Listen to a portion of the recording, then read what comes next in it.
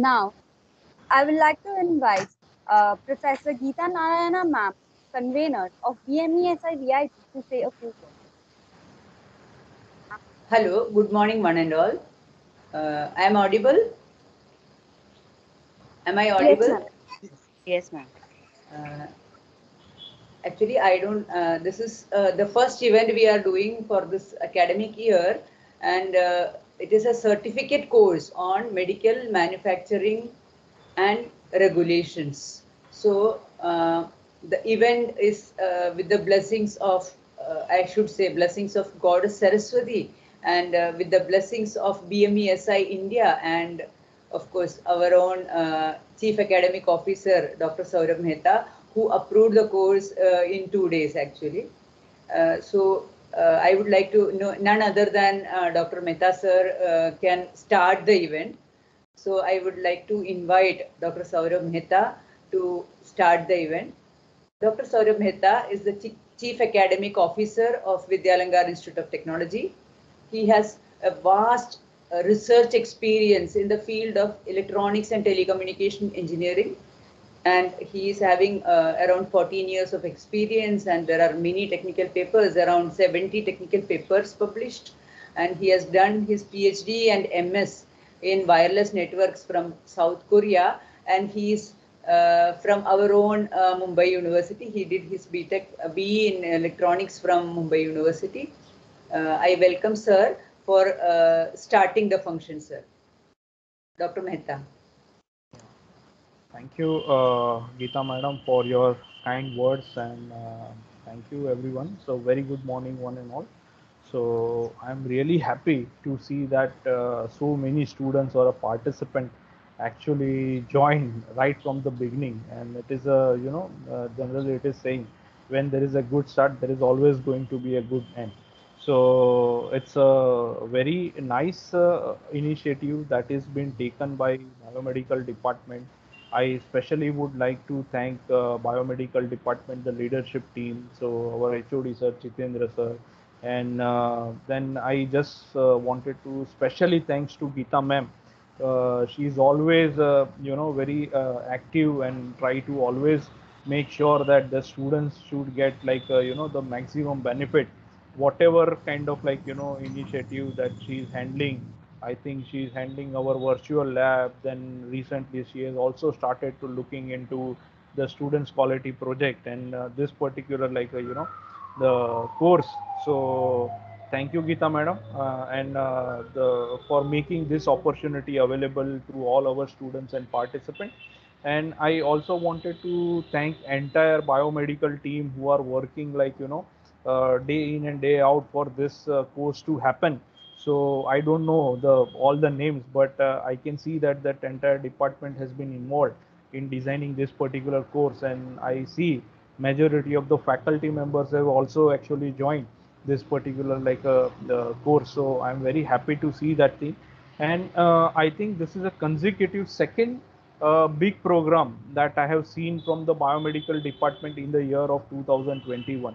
In March 2021, there was a huge conclave in association with Society for Radiation and Research, and that was a huge success. So many doctors actually have joined, not just from India but also from the abroad, and so many like a participant. They have come not from only Mumbai, but they were like from everywhere. I think it was a national-wide good kind of like a seminar. In fact, not a national-wide; it's a global kind of like a seminar where many actually participants came from around the globe.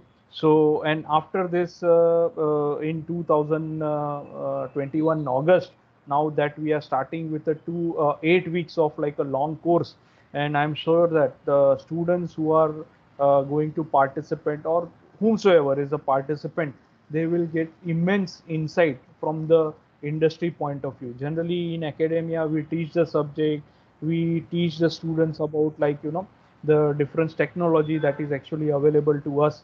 But when it comes to real hands-on, real getting the practical insight about it, so that time our industry mentors or industry speakers are going to be the key part in delivering this particular sessions. and I'm really thankful to all our speakers. So all the speakers have actually, agreed to deliver this course, and our speakers are not just restricted only to India. I mean, they are from abroad also. So before I thanks to all our like a speaker, I also wanted to mention special thanks to our Biomedical Student Association, Biomedical Engineering Society of India, and special thanks to Biomedical Engineering Society of India, who have actually agreed to be a part of this particular initiative, and even they have given us some generous grant so that we can make this particular program in a grand scale. So I really wanted to thank them, and I always believe that collaboration is a key to be the success for this thing.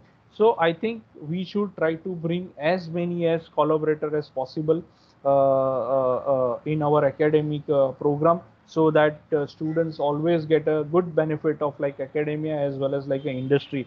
And today's speaker, our first speaker, Miss Shreya Kulali, she is from Penumbra company, and she is from California.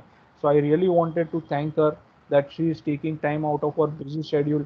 I know that there is a huge time difference between India and California, but I must say that she is really passionate about like teaching, and then she's delivering her insight about this particular course to our like a student. So I feel that our students and all participants are really lucky to have speakers like this. Then we also have Mr. Kalpesh Patil. He's a manager at AI and data scientist from Michelin from USA. So that is again like we have an international speaker with us.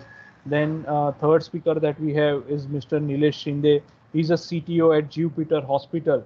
So being so busy at this position, I can understand that, but taking time and then coming for our course. So I just wanted to thank them. Then we have Mr. Anand Panchal. He's a program manager at ION. So he's also going to deliver a lecture maybe in the 5th week of our course. Then we have Mr. Deepak Raina. He's a zonal manager of North and West Zone, Fluke Biomedical Instrument. So if you look at all the speakers, all are representing respective industry, and all are going to bring lots of insight and their wisdom and their experience to our participants. So once again, I request all our participants to please take the advantage of this opportunity, do this course. And I see that there are 2 special assignment week. So please do all the assignments sincerely. So that will provide you a good opportunity to do some kind of like a hands-on. And looking at those registration number, I was discussing with Geeta madam. So I am very happy to note that the nearly like a 300 participant across the India, they have registered for this particular course, and I'm sure that this uh, due to some busy schedule or something, maybe they will not be available in a live session. But I request a biomedical department to record all the session and make those sessions available to all our participants, so they can take the advantage of this course whenever there is a possibility. So it is a wonderful initiative, and I think this kind of like a more initiative that we require from every department. And even I now my expectation from biomedical is very high, that we'll get like a more and more this kind of like the initiative from biomedical department, so that all our students get maximum benefit for it, right? So now on behalf of like Vidya Lankar Institute of Technology and Vidya Lankar Jnanpith Trust, I just wanted to once again welcome you all, and wanted to wish you all a very happy learning for this entire like 8 weeks. So have some the patience, and then utilize this opportunity to its fullest. So now I'll again hand it over to Geeta madam, and all the best, everyone. Hello, sir. Shreya ma'am has already joined. She is Oh, already there okay. in the TV. Yeah, She, okay. Yeah, thank you, thank you, madam. ma'am. Thank you Thank you, so ma'am. much for joining with us, and taking time out of your busy schedule. So thank you so much. Absolutely, it is my pleasure. And please don't call me ma'am. I am way younger than all of you guys who are organizing or in the who's making the efforts to put this together. So please address me as Shreya. I would be more happy if you do that. Yeah, okay. Yeah, thank you. So I think now maybe we can again I'll hand it over to Geeta ma'am. So as per the proceeding, now we will proceed further. Yes, sir. Thank you, sir, for your kind words. Now I would like to call upon Dr. Jitendra Dorvi for briefing about the departmental activities of biomedical engineering. Yeah, thank you very much, Geeta madam, and thank you very much, Saurav Mehta sir, for a nice introduction for our course. And you are the best person to introduce because you are our chief academic officer and vast experience in the field of research. And you may not be knowing, he is also in the field of management also. Few of you may be knowing, he has already acquired management master's degree, and maybe soon he will be a doctorate in management. I'm hoping for that. And then we'll have a dual personality, engineering doctorate as well as a management doctorate. So it's the right person to introduce our course. Yeah. So I will not take much time, but I will briefly say that our biomedical engineering department at Vidyalankar started it in the year 2006 with a clear vision that to become a center of excellence in the field of biomedical engineering. And everything is, I think, most of our what our achievements are there, they are already mentioned in the brochure, but still I want to say that we are NBA accredited, and as well as our institute is accredited A plus by NAC.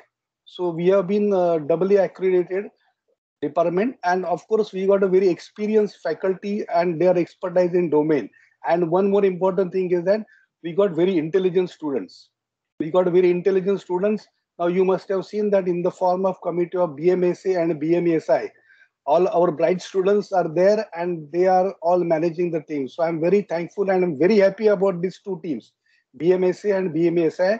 And I would like to tell them to continue this work in future also and come to with some new more ideas, and we will be successful in achieving our vision. Now, just briefly, I want to just say a few words about why we started this certificate course on medical device manufacturing and regulation. Because in this pandemic, you must have heard three commonly, you can say, instruments which are used here. One may be the IR thermometer, but most important is the, say, a pulse oximeter, and third was the oxygenator. Yeah, the three things, and of course, ventilator was there. So all these instruments were very useful.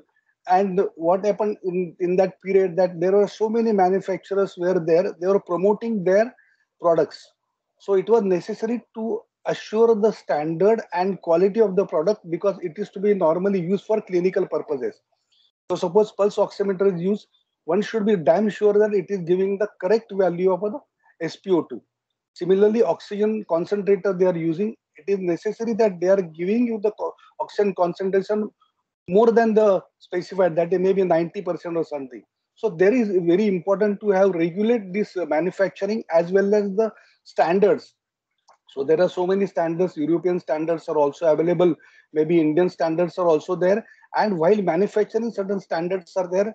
Even while testing also certain standards are there. So we'd like to introduce all these standards to all our students as well all the participants. I will not go in details of the course because Professor Arun Kumar Ram will tell you about this entire course. But with this brief introduction, I welcome you all the participants, and uh, please attend all the sessions as well as maybe projects, whatever thing, or maybe assignments also, and give us feedback so we can always be there to improve upon. And definitely, this is an attempt to give you a more practical approach for uh, designing the course and as well as the how the devices are manufactured and what are the regulations are there. So with this small, I again welcome you all, and again thank all our staff members, Professor Geeta Narayan Madam, Arun Kumar Ram Sir, Professor Nilam Punjabi, and all my colleagues in our department, Mehta Sir, and all our young BMSA and BMSI team for the great work they have done.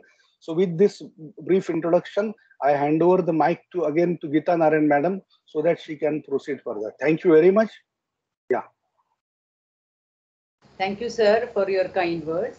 And even I did not mention in the beginning because it was actually the prompt response from the BMESI and BMSA students was very much important here, because we could send the brochure in time to different people and get the sponsorship also. Because of that only we were getting the brochure in time. Whatever corrections we were telling, in no time it was coming back. So I have to mention that. And thank you all students. Now I would like to call upon Professor Arun Kumar for briefing about the course. Professor Arun Kumar. Hello, is it audible, ma'am? Yes, yes. Good morning, all the participants. Guest speaker, Ms. Shreya Kulali, Head of the Department, Dr. Jitendra Torvi, Chief Academic Officer, Dr. Saurabh Mehta, and all my students and colleagues. I warmly welcome you everyone to this certificate course in medical device management and regulation. This event is sponsored by Biomedical Engineering Society of India and jointly conducted by the BMESI and BMSA student chapter at VIT.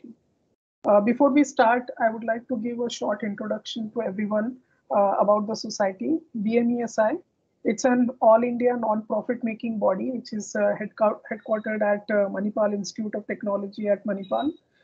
They have many biomedical students and professionals as its members. VIT happens to be one of the institutional member of this body since 2011. BMSA is our Biomedical Students Association at VIT. So both of these student bodies have been very experimental since 2011 in conducting several workshops and seminar in the past, right? So briefly about this workshop. This workshop is a certificate course of 2 credits. This will include series of webinar and as well as hands-on training on latest tool. The first 4 sessions which we have planned in this program, it includes the today's talk on medical device manufacturing and regulation. This will be followed by a session, a hands-on workshop on artificial intelligence and machine learning on 4th September.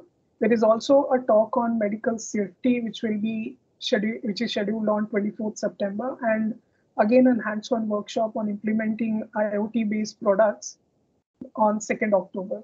So the schedule of the sessions, the further sessions will be communicated to all the participants in due course of time. As you can see, this course is an extensive course which is spread across for this as well as for the next semester.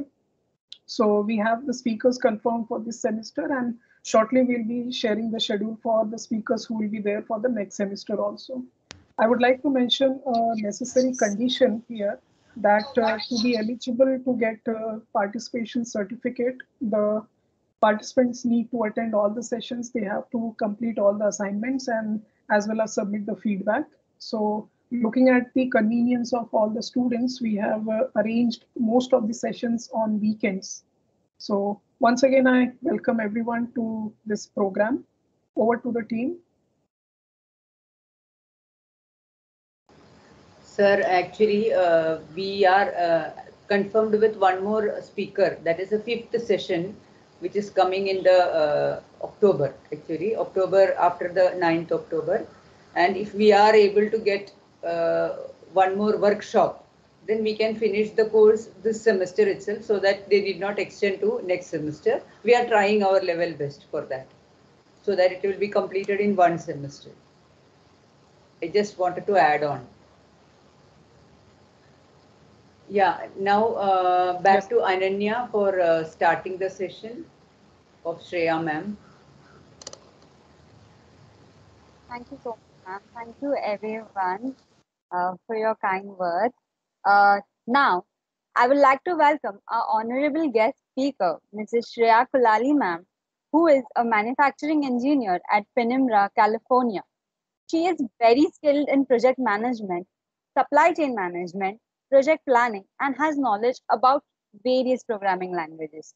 Currently, she is working on sustainable manufacturing project with an objective to reduce the lead time by doing time study of manufacturing process and increasing the efficiency of the process by improving the machine tooling. Handing over to Shreya ma'am, I would like to request her to continue this event. Hi, everyone. Are you guys able to hear me? You can give me a thumbs up. You don't have to unmute yourself to tell me. Everyone can, awesome. Everyone can do a hand thumbs up. Perfect. Thank you for inviting me as a guest speaker. I was not too long ago a student just like you, finishing my bachelor's and then came to US, did my master's, got a job, started working. So from the bottom of my heart, I want to tell you, I really miss being in college, being in school, because that's the time when you don't have to worry about anything. You can just, go to school, get your studies, get your good grades. And I know being in college or being in school, the first thing you want to do is graduate and get onto a corporate life. But trust me, enjoy each and every day as a student. Once you are in a corporate life, even if you want to go back to school, it becomes a little difficult and tricky. You miss that freedom, you miss that home cooked food, and you miss your teachers' scoldings and all of that assignments and all of that homework, right? But yes, getting on to the topic, I'm Shreya Kulali. I did my bachelor's in electronics and communications, did my master's in industrial and engineering, started working as an industrial engineer for a company called Altronics. We were into electronics and PCB manufacturing. We made control systems for natural gas engines. Then I moved on to working for a company called Sartorius, and Sartorius made diagnostic medical instruments. That was a very interesting career path change. And then once I got into medical field, I knew that I wanted to stay here. Any further companies that I would work for were representing medical manufacturing or any kind of medical device for that matter. Now I'm working for a company called Penumbra, headquartered in Alameda, California, and I'm based in Roseville, California, where we have another facility of manufacturing. And then we make catheters for a living. I know when I say catheters, the first thing that comes into your mind is urinary catheters, correct? I know some people are giggling, some people are laughing, some people have smile on their face when I say urinary catheters, but I don't make them. I make catheters that go inside your body that are used by surgeons to take out blood clots. Blood clots can happen anywhere in your body, right from your brain to your tiny little toe on your feet. You need a way to access them.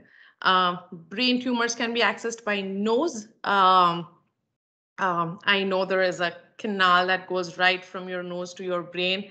I know it sounds scary. I know it sounds impossible, but that's the quickest way.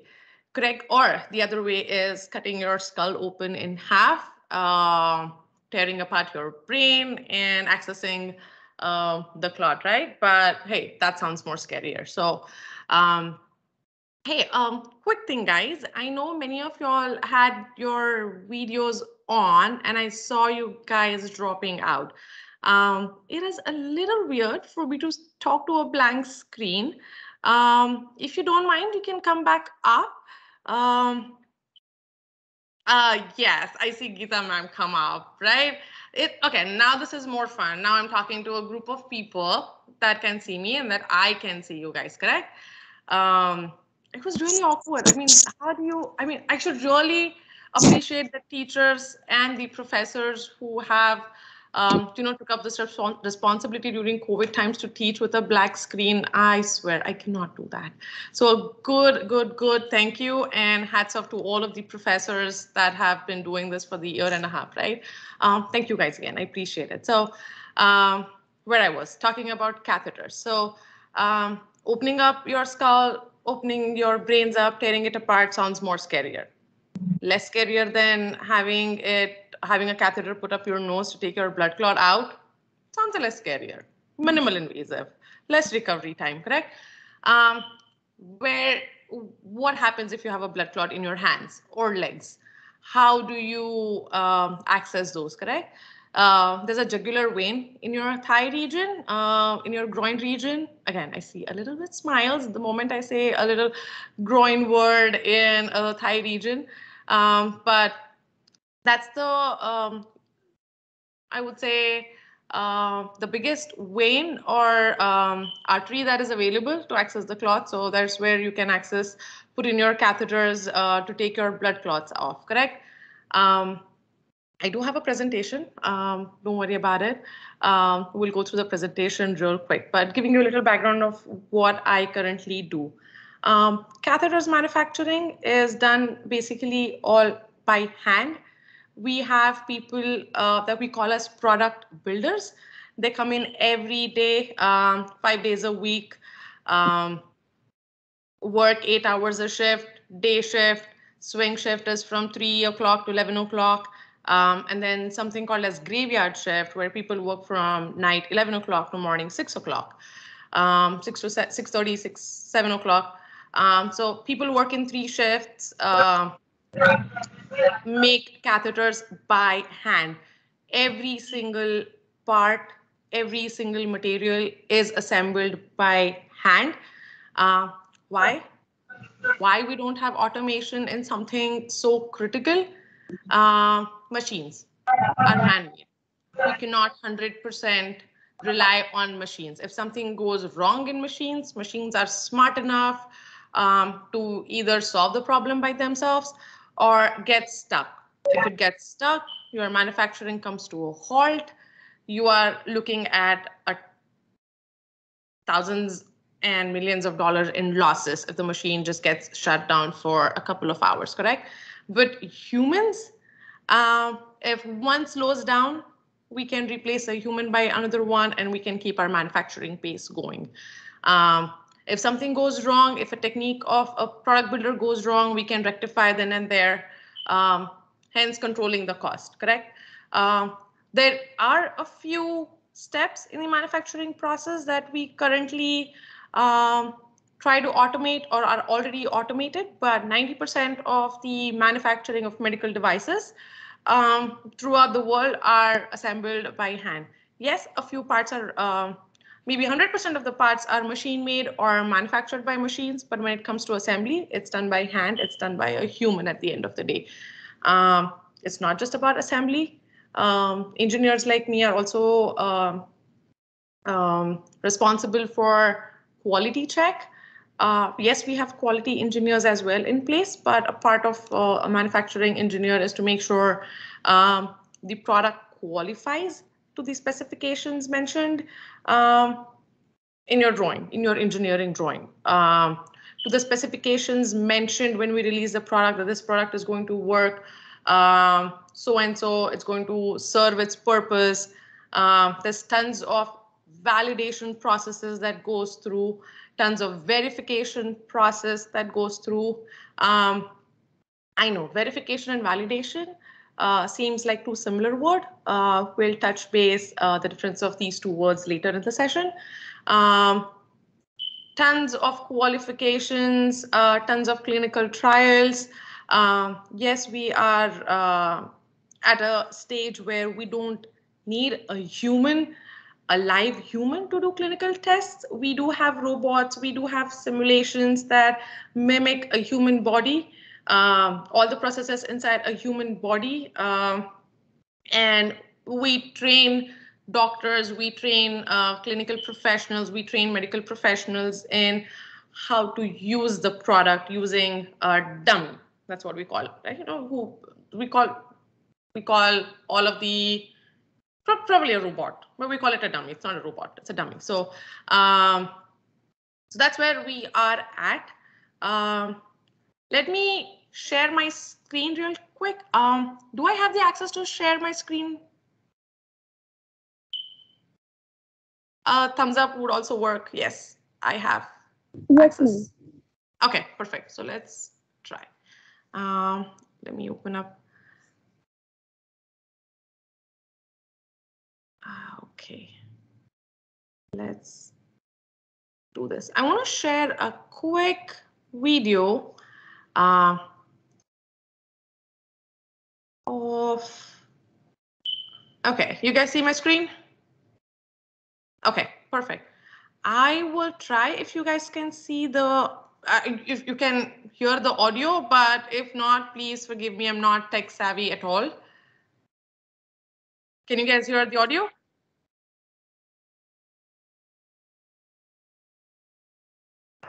No, ma'am, it's not audible. Okay, let me go give a quick check with my device settings.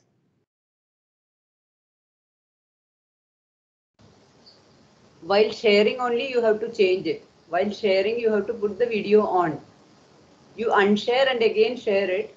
That time, you while sharing, there is a option coming of turning on your system audio. Yeah. Okay, let's try and do that.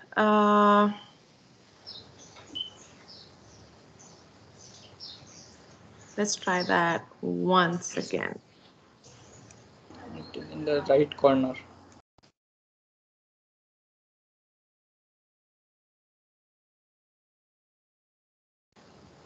While sharing, it is the right corner, na?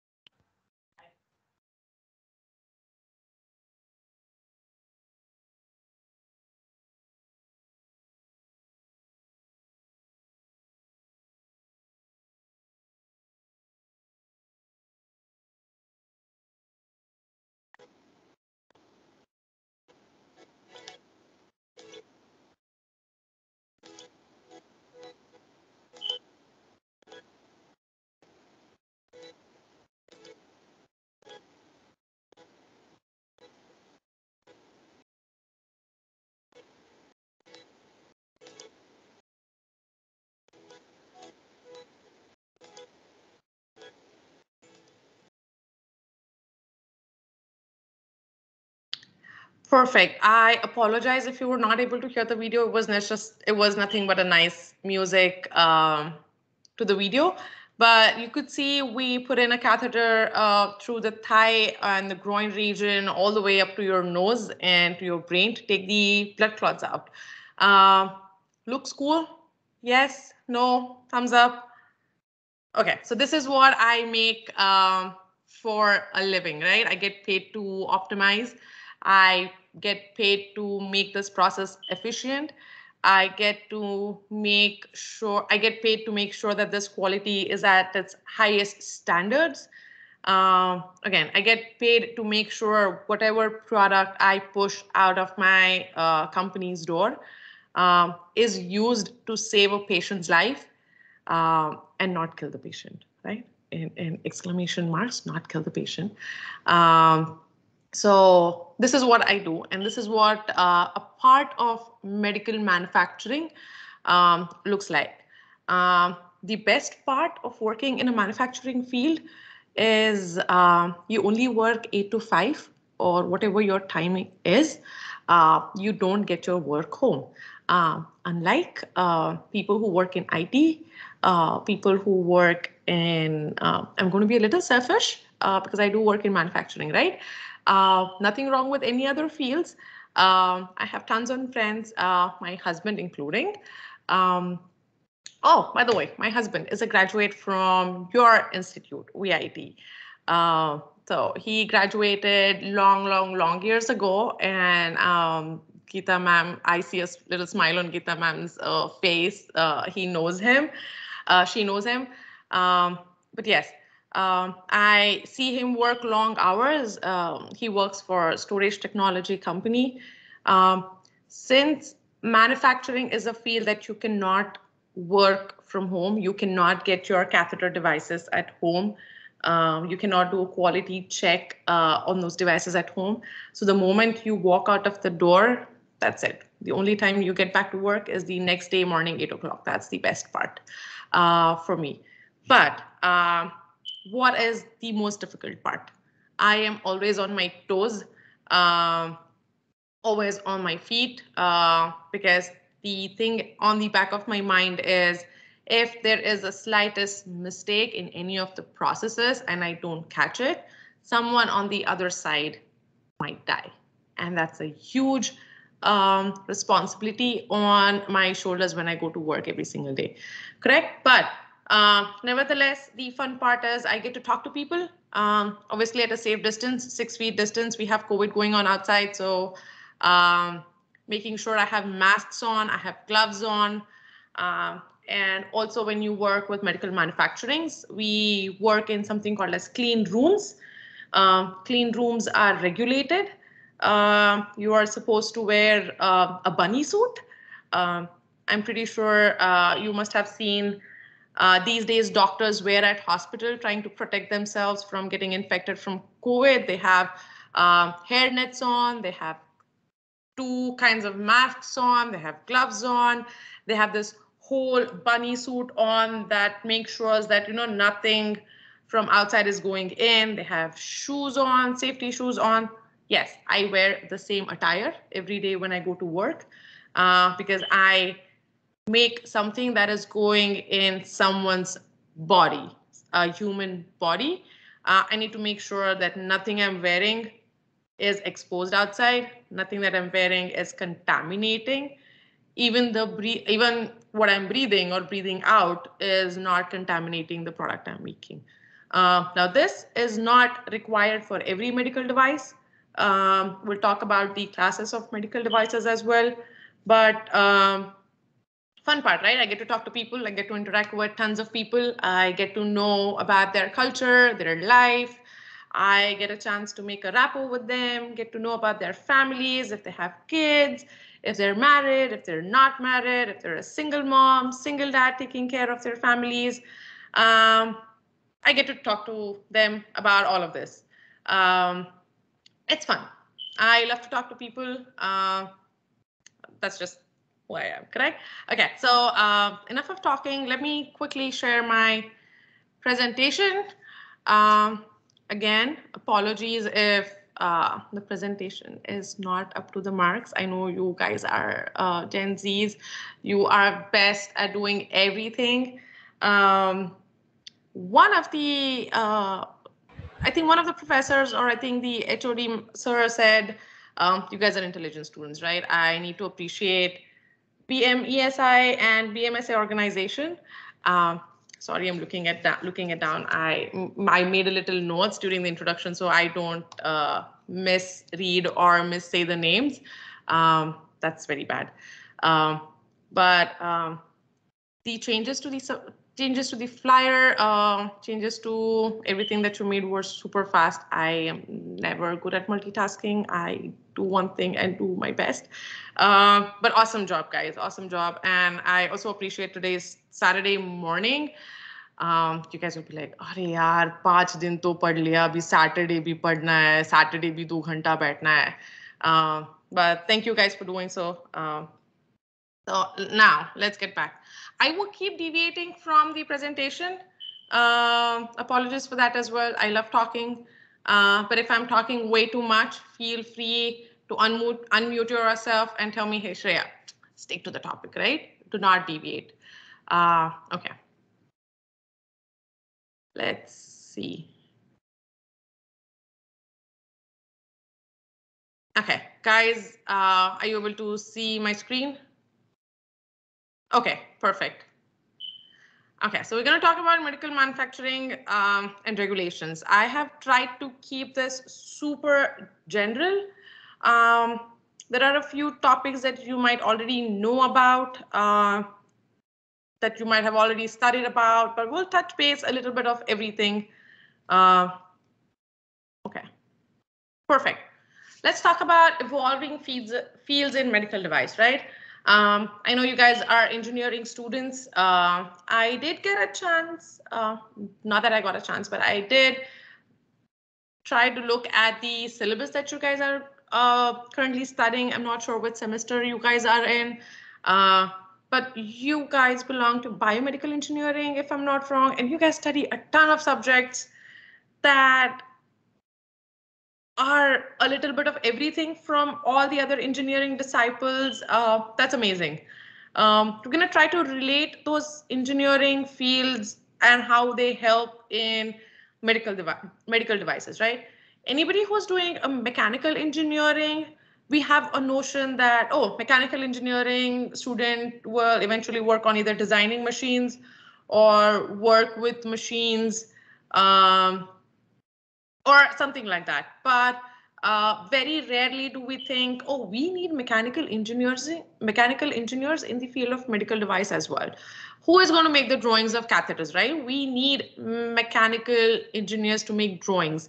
We need mechanical engineers to design equipments. We need mechanical engineers to design tools that are going to help make these medical devices, correct? So cybersecurity. Why? Okay, let's keep this a little interactive. Feel free. There's no right or wrong answer to any of the questions. Feel free. If you don't want to answer, that's also okay. But I would really appreciate if someone tells me what.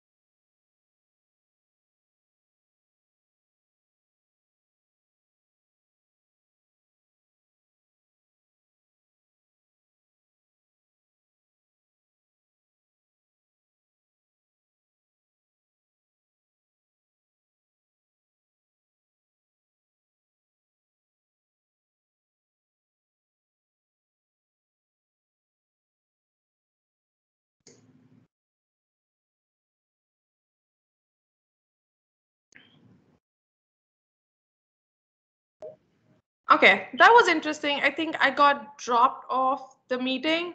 Okay, perfect. So let's go back to the question.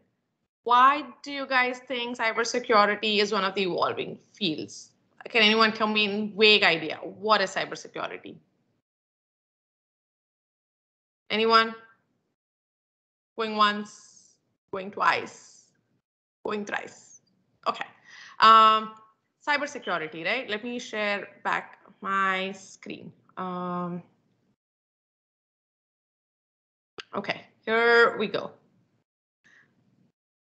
Okay, so we all hear this word cybersecurity, right? Ma'am, you were going to say something? Okay. Did I get Mic is off. Okay. Sorry for that. Okay, let's go back. Okay, so cybersecurity, right? We all are online all of the time. We are on our social media. We are on our Instagram, Facebook, Twitter, WhatsApp, taking our online classes. Everything is happening online, correct? How much secure do you feel sharing your personal information online? We see that little comment every time you start a new chat on your WhatsApp. This chat is encrypted. Nobody can take a look at your chat other than you and the other person who's talking to you, or you're talking to that person, correct? That's cybersecurity. We need to make sure our medical records of every patient is secure enough. Now that everything is going online, we have telemedicine. You are talking to your doctors online through video calls, consulting, taking advices. You're getting medicines prescribed. Let's say you go for an imaging, you go for an X-ray, you go for MRI scan, or you take a blood work, for example. all of the reports are saved somewhere. You go to your family doctor, get some reports, your family doctor refers you to a specialist. Your family doctor says, don't worry, I'll send over the records. How? And how is your family doctor going to share these records with the specialist that you're going to visit in a couple of days? Via internet. He or she is going to share your records online via an email or a quick text, or if there is any quality management system between the doctors or between same set of hospitals that they share, they can send it over to that same QMS system. We need to make sure that the medium that they're using to share your medical personal records are secure. We normally get into a lot of issues where your profile gets hacked. Somebody uses your picture, creates a new profile under your name. We don't want that to happen. That's why cybersecurity comes into picture, correct? Let's talk about wearable fitness. I'm wearing an Apple Watch. Why? Not because it's fancy. Yes, a little part of it's a little fancy. But our new iWatches, our new fitness trackers, your Fitbits, measure your oxygen content of your body. They measure your heartbeat. They measure your blood pressure. For someone like me who goes to work every single day, I have been to work from the day one that COVID has happened, right? I have never had the opportunity of work from home. I'm always putting myself out there, and my chances of getting infected are super duper high. This little thing on my arm keeps a track of my oxygen, keeps a track of my heart. Little bit on affordable side, wearable fitness. If you go 5 or 10 years back, how would you check your blood pressure? How would you check your heart rate? You would have to travel to your family doctor or a medical organization and get your vitals. We call them vitals, right? Your blood oxygen, heart rate, blood pressure, they're vitals. You would have to go somewhere to get your vitals checked. But I have my vitals right here on my wrist. You would say this is like a 10% medical device by itself. Medical robots. The technology is evolving where we have robots doing surgical procedures on humans. We have a company called Intuitive in the Bay Area in California, if you might have not heard. They are pioneering a Da Vinci robot, which combined with artificial intelligence can perform complicated surgical procedures under a doctor or a medical professional supervision, correct? 3D printed objects. This is a super interesting field that has gotten me interested in recent weeks. We do have a couple of not medical, but a couple of 3D printers at work. We do design a little fixtures in a couple of hours, have them tested on our manufacturing floors, production floors, and if it works, we'll send the prototype to a manufacturing facility outside, which can make the same part for us in metals, right? We don't do metal manufacturing. Also, your prosthesis, if I'm saying that right, if someone loses a limb or someone loses a hand, your artificial limbs cost a ton for you. Some people go bankrupt because they're super expensive. The technology is not that. It is advanced now, but if you see a couple of years ago, it was not that advanced, and all of these prostheses were expensive and they were not comfortable at all. But now with 3D printing, you can print an artificial leg for yourself in a couple of days, right? Genomic medicine. We have seen in the medical field, we have especially challenged people, right? People who suffer from Down syndrome, people who suffer from progeria, people who suffer from n number of diseases. How does genomic medicine work in such cases, correct? even before the baby is born, we get to know what their DNA is, what the mother's DNA is, what their father's DNA is going to be. We can artificially change the existing DNA pattern and make sure, let's say, Down syndrome always has a one extra chromosome or one less chromosome that makes them special. We can make sure that that special chromosome is either, if it's present, we can take it out, or if it's not there, we can put it back.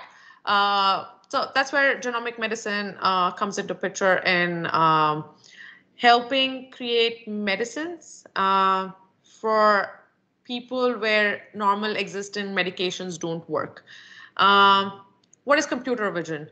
Your imaging equipment, your MRI scans, your X-ray scans, your ultrasound, your sonographies, they're all computer vision, correct? They use ultrasound, infrared rays to make sure everything inside your body works fine.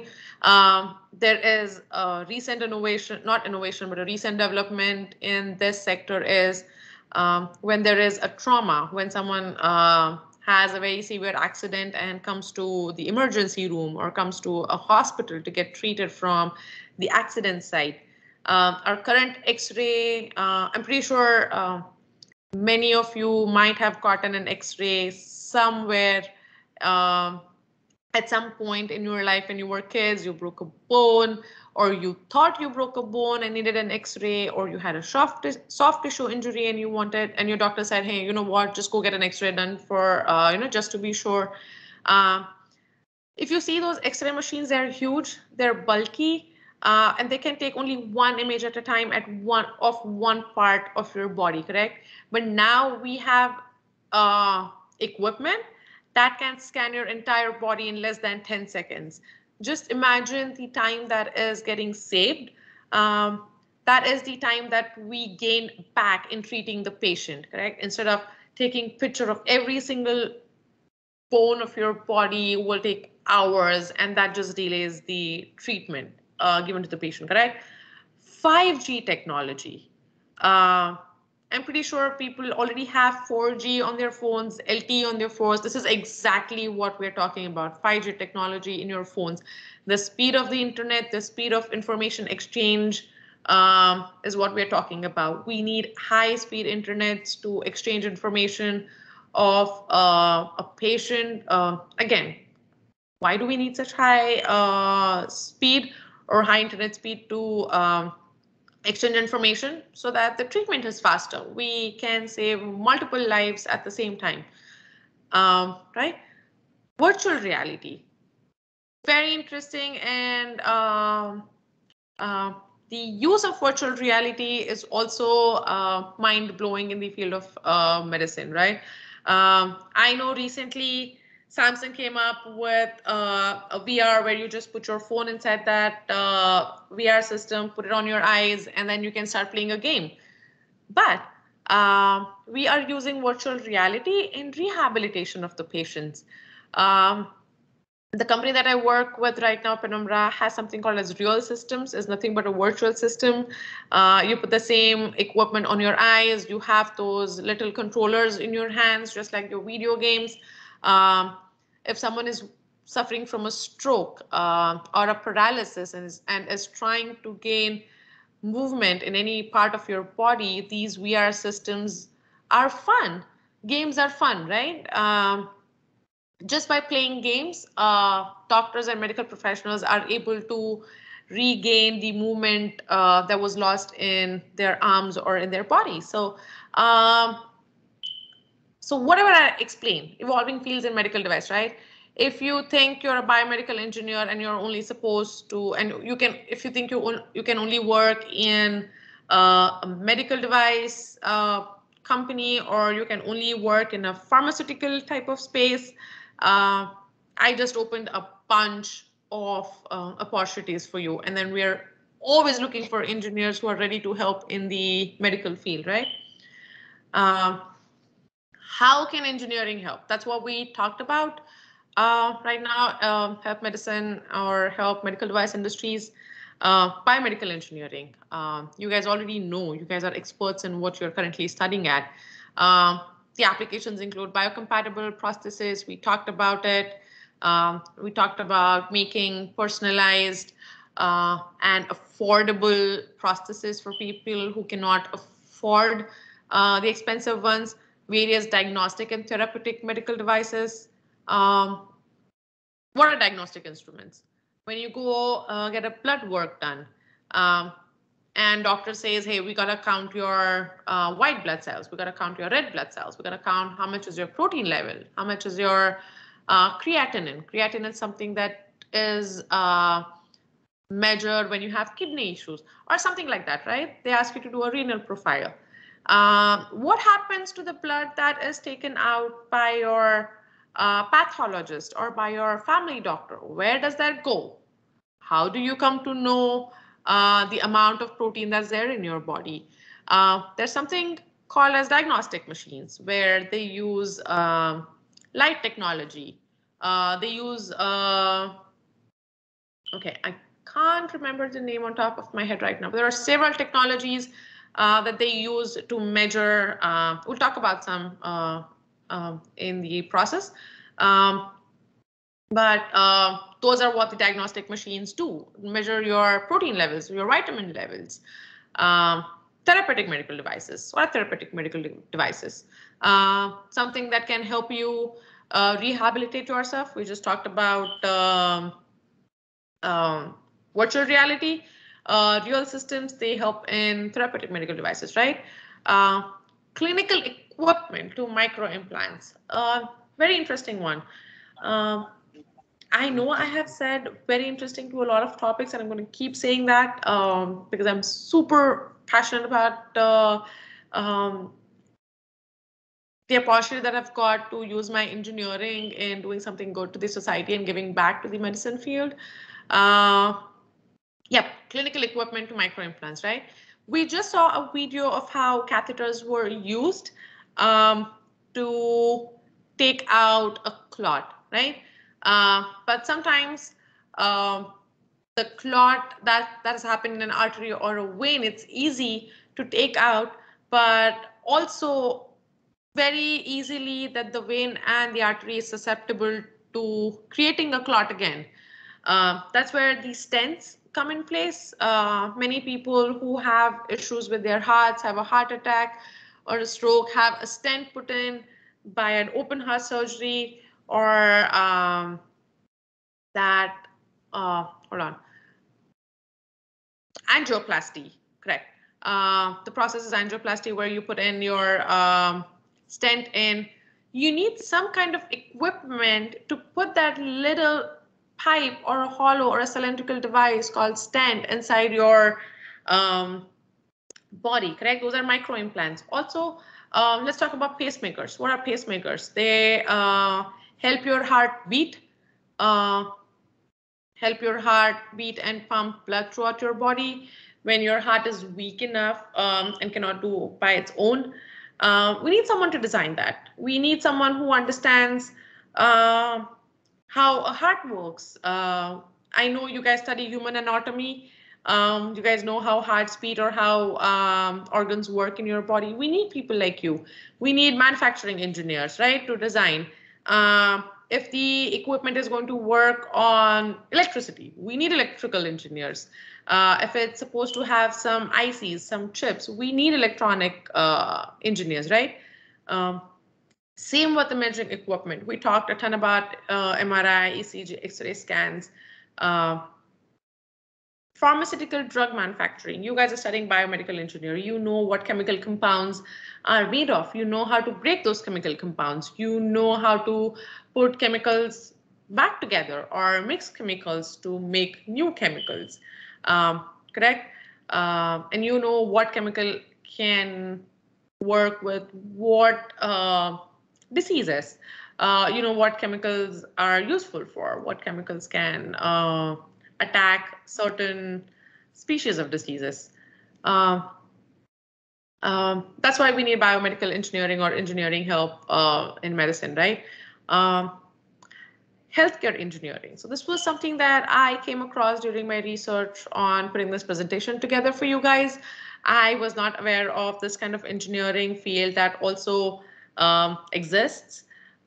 Just reading through what healthcare engineering is, engineering a major factor of advancement through creating, development, and implementing cutting-edge devices, systems, and procedures attributed to breakthrough in electronics, information technology, miniaturization, material science, and some field. Correct? What is miniaturizations? We talked about pacemakers. They help your heart beat. They help your heart pump blood throughout the rest of your body when your heart is weak and cannot do by its own. You can design a device that's a foot by foot, right? 1 feet by 1 feet, or you can design a device that's a centimeter by centimeter. What would you like to be put inside your body? An equipment that's 1 feet by 1 feet, that's so huge that you would actually be carrying the device on your body in a bag, or maybe in a bubble that's around you so that you don't get infected? Or would you prefer a centimeter by centimeter implant that's good enough and works just like the big device, right? So why miniaturization is important? Because we see a lot of diseases, a lot of little babies, a lot of newborn babies also suffer from diseases that an adult suffer through, but we cannot put in bigger devices that we would normally use for an adult in a small baby, right? The size of a small baby is smaller. We need miniaturization. Who can do it? Engineers like you and me can help people who already work in R&D bring up new ideas, bring up something that you have read about, something that you have studied, put 1 plus 1 equal to 2 together and help achieve this miniaturization, right? Material science, why do we need it? Again, we have few devices that go inside your body. We need to make sure that material is compatible with your body. It's compatible with the water content of your body, blood content of your body, compatible with your muscles, compatible with your blood type. How would you feel if a material is used to cure one disease in your body, but ends up leaving another disease in your body, right? Does it make sense? You wouldn't like that. That's why material science is important. We need to do enough research to make sure whatever materials that we use or that goes inside your body or does not go inside your body is thoroughly researched and used and verified and validated before it's put out in the market for public use, right? But if you're really interested into medical manufacturing, please take a look at healthcare engineering. It's an upcoming field. You can do masters and bachelors as well. If you're interested in doing double bachelors, that is something that students in US do take up. But very interesting field in general, right? I'm going to talk about 6 groundbreaking medical invention. Very briefly, you guys know what this is about. Feel free to ask for this presentation. I did share it with Kinjal. I can share it with ma'am also. You can go over the presentation in deep, and if you have any questions, always feel free to reach out on LinkedIn to me, or I have been told by Geeta ma'am and my husband that you guys love to text and would like to leave questions or any queries by in the chat box.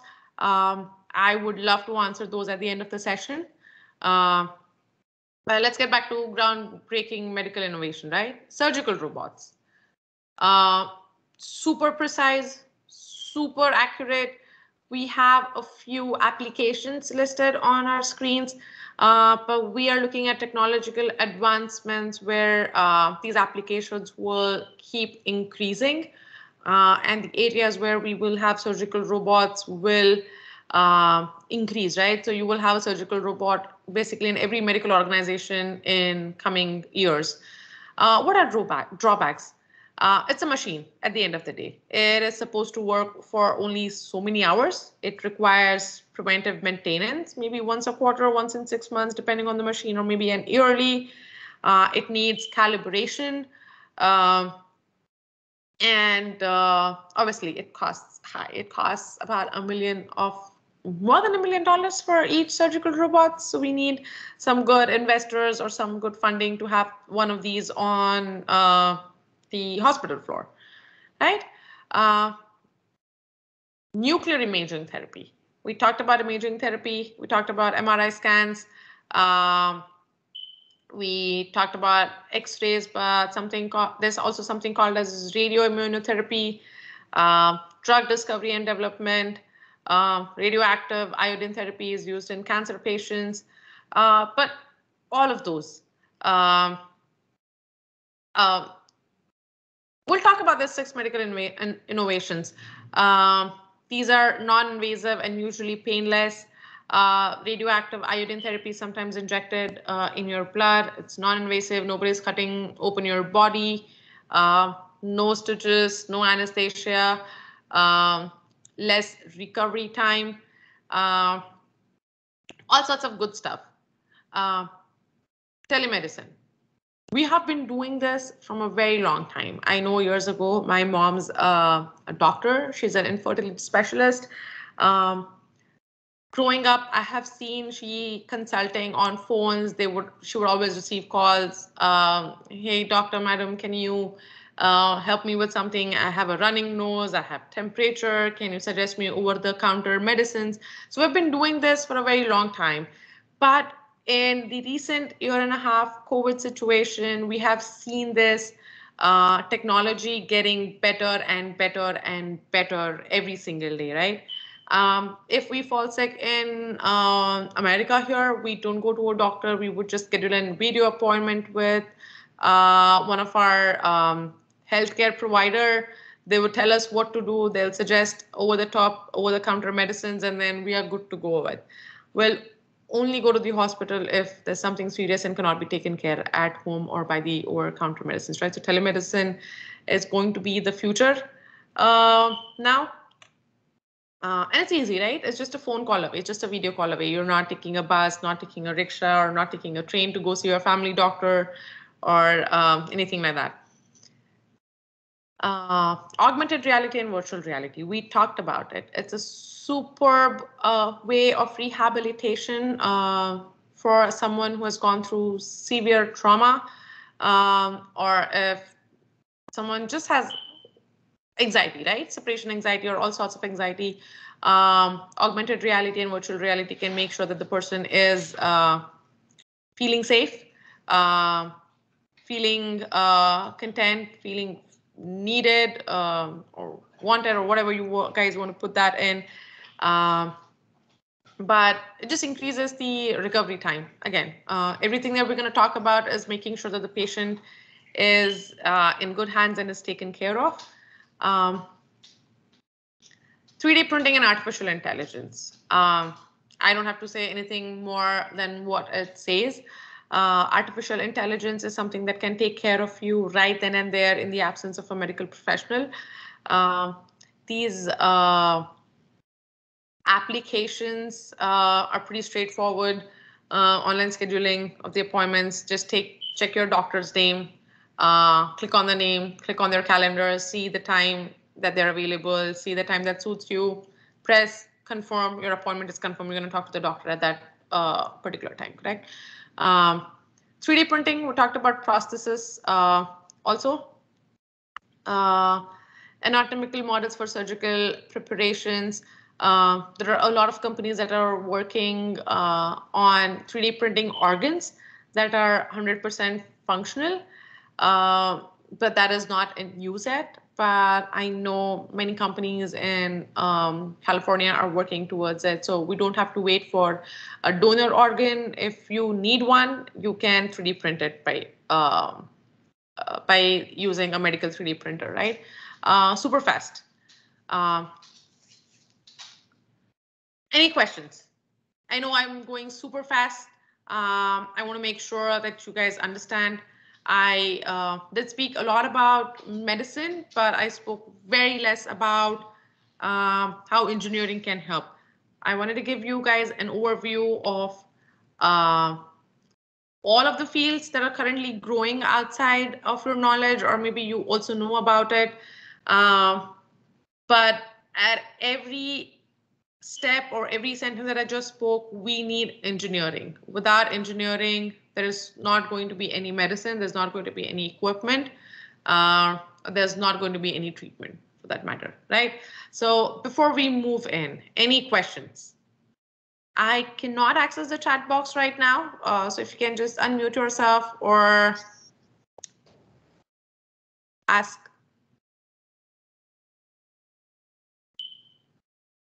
If not, then we can always answer the questions at the end of the session.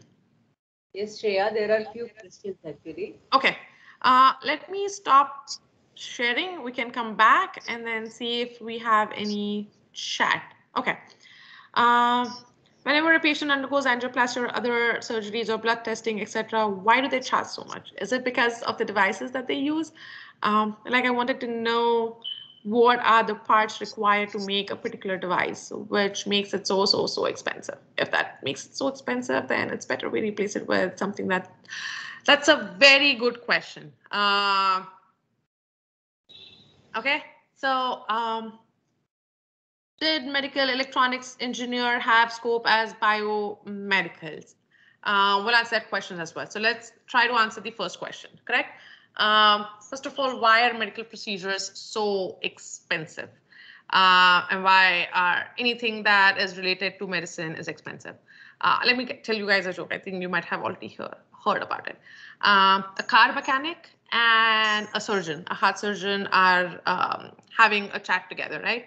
A heart surgeon is getting his car fixed at a car mechanic at his body shop, and he is just talking. They both are having chat. The car mechanic is working on the doctor's car, correct? And he's asking the same question. Why do you guys charge, right? Why are medical procedures so expensive? And what does the doctor say?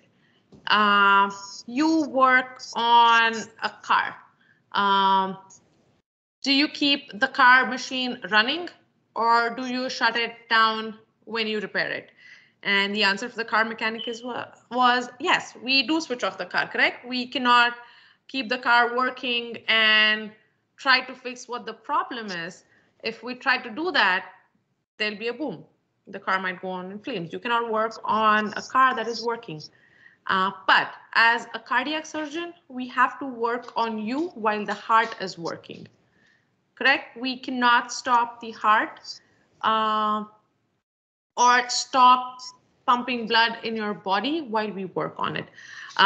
You can replace a car very easily. One goes out, or you are just bored of a car. 5 years you owned it, you don't like it, you replace the car. Can you replace a person? Can you replace anyone for that matter? Any human being for that matter? No, right? That's one of the reasons you are working on a live patient, live person, and life cannot be measured in money, right? Again, why are devices so expensive? Whenever you manufacture, we'll talk about this in regulations as well, but I'll give you a brief idea about it. Let's say, for example, I manufacture catheters. From the inhibition of an idea that I need to make a catheter, it does take tons of, not tons, it takes years of education, years of medical practice.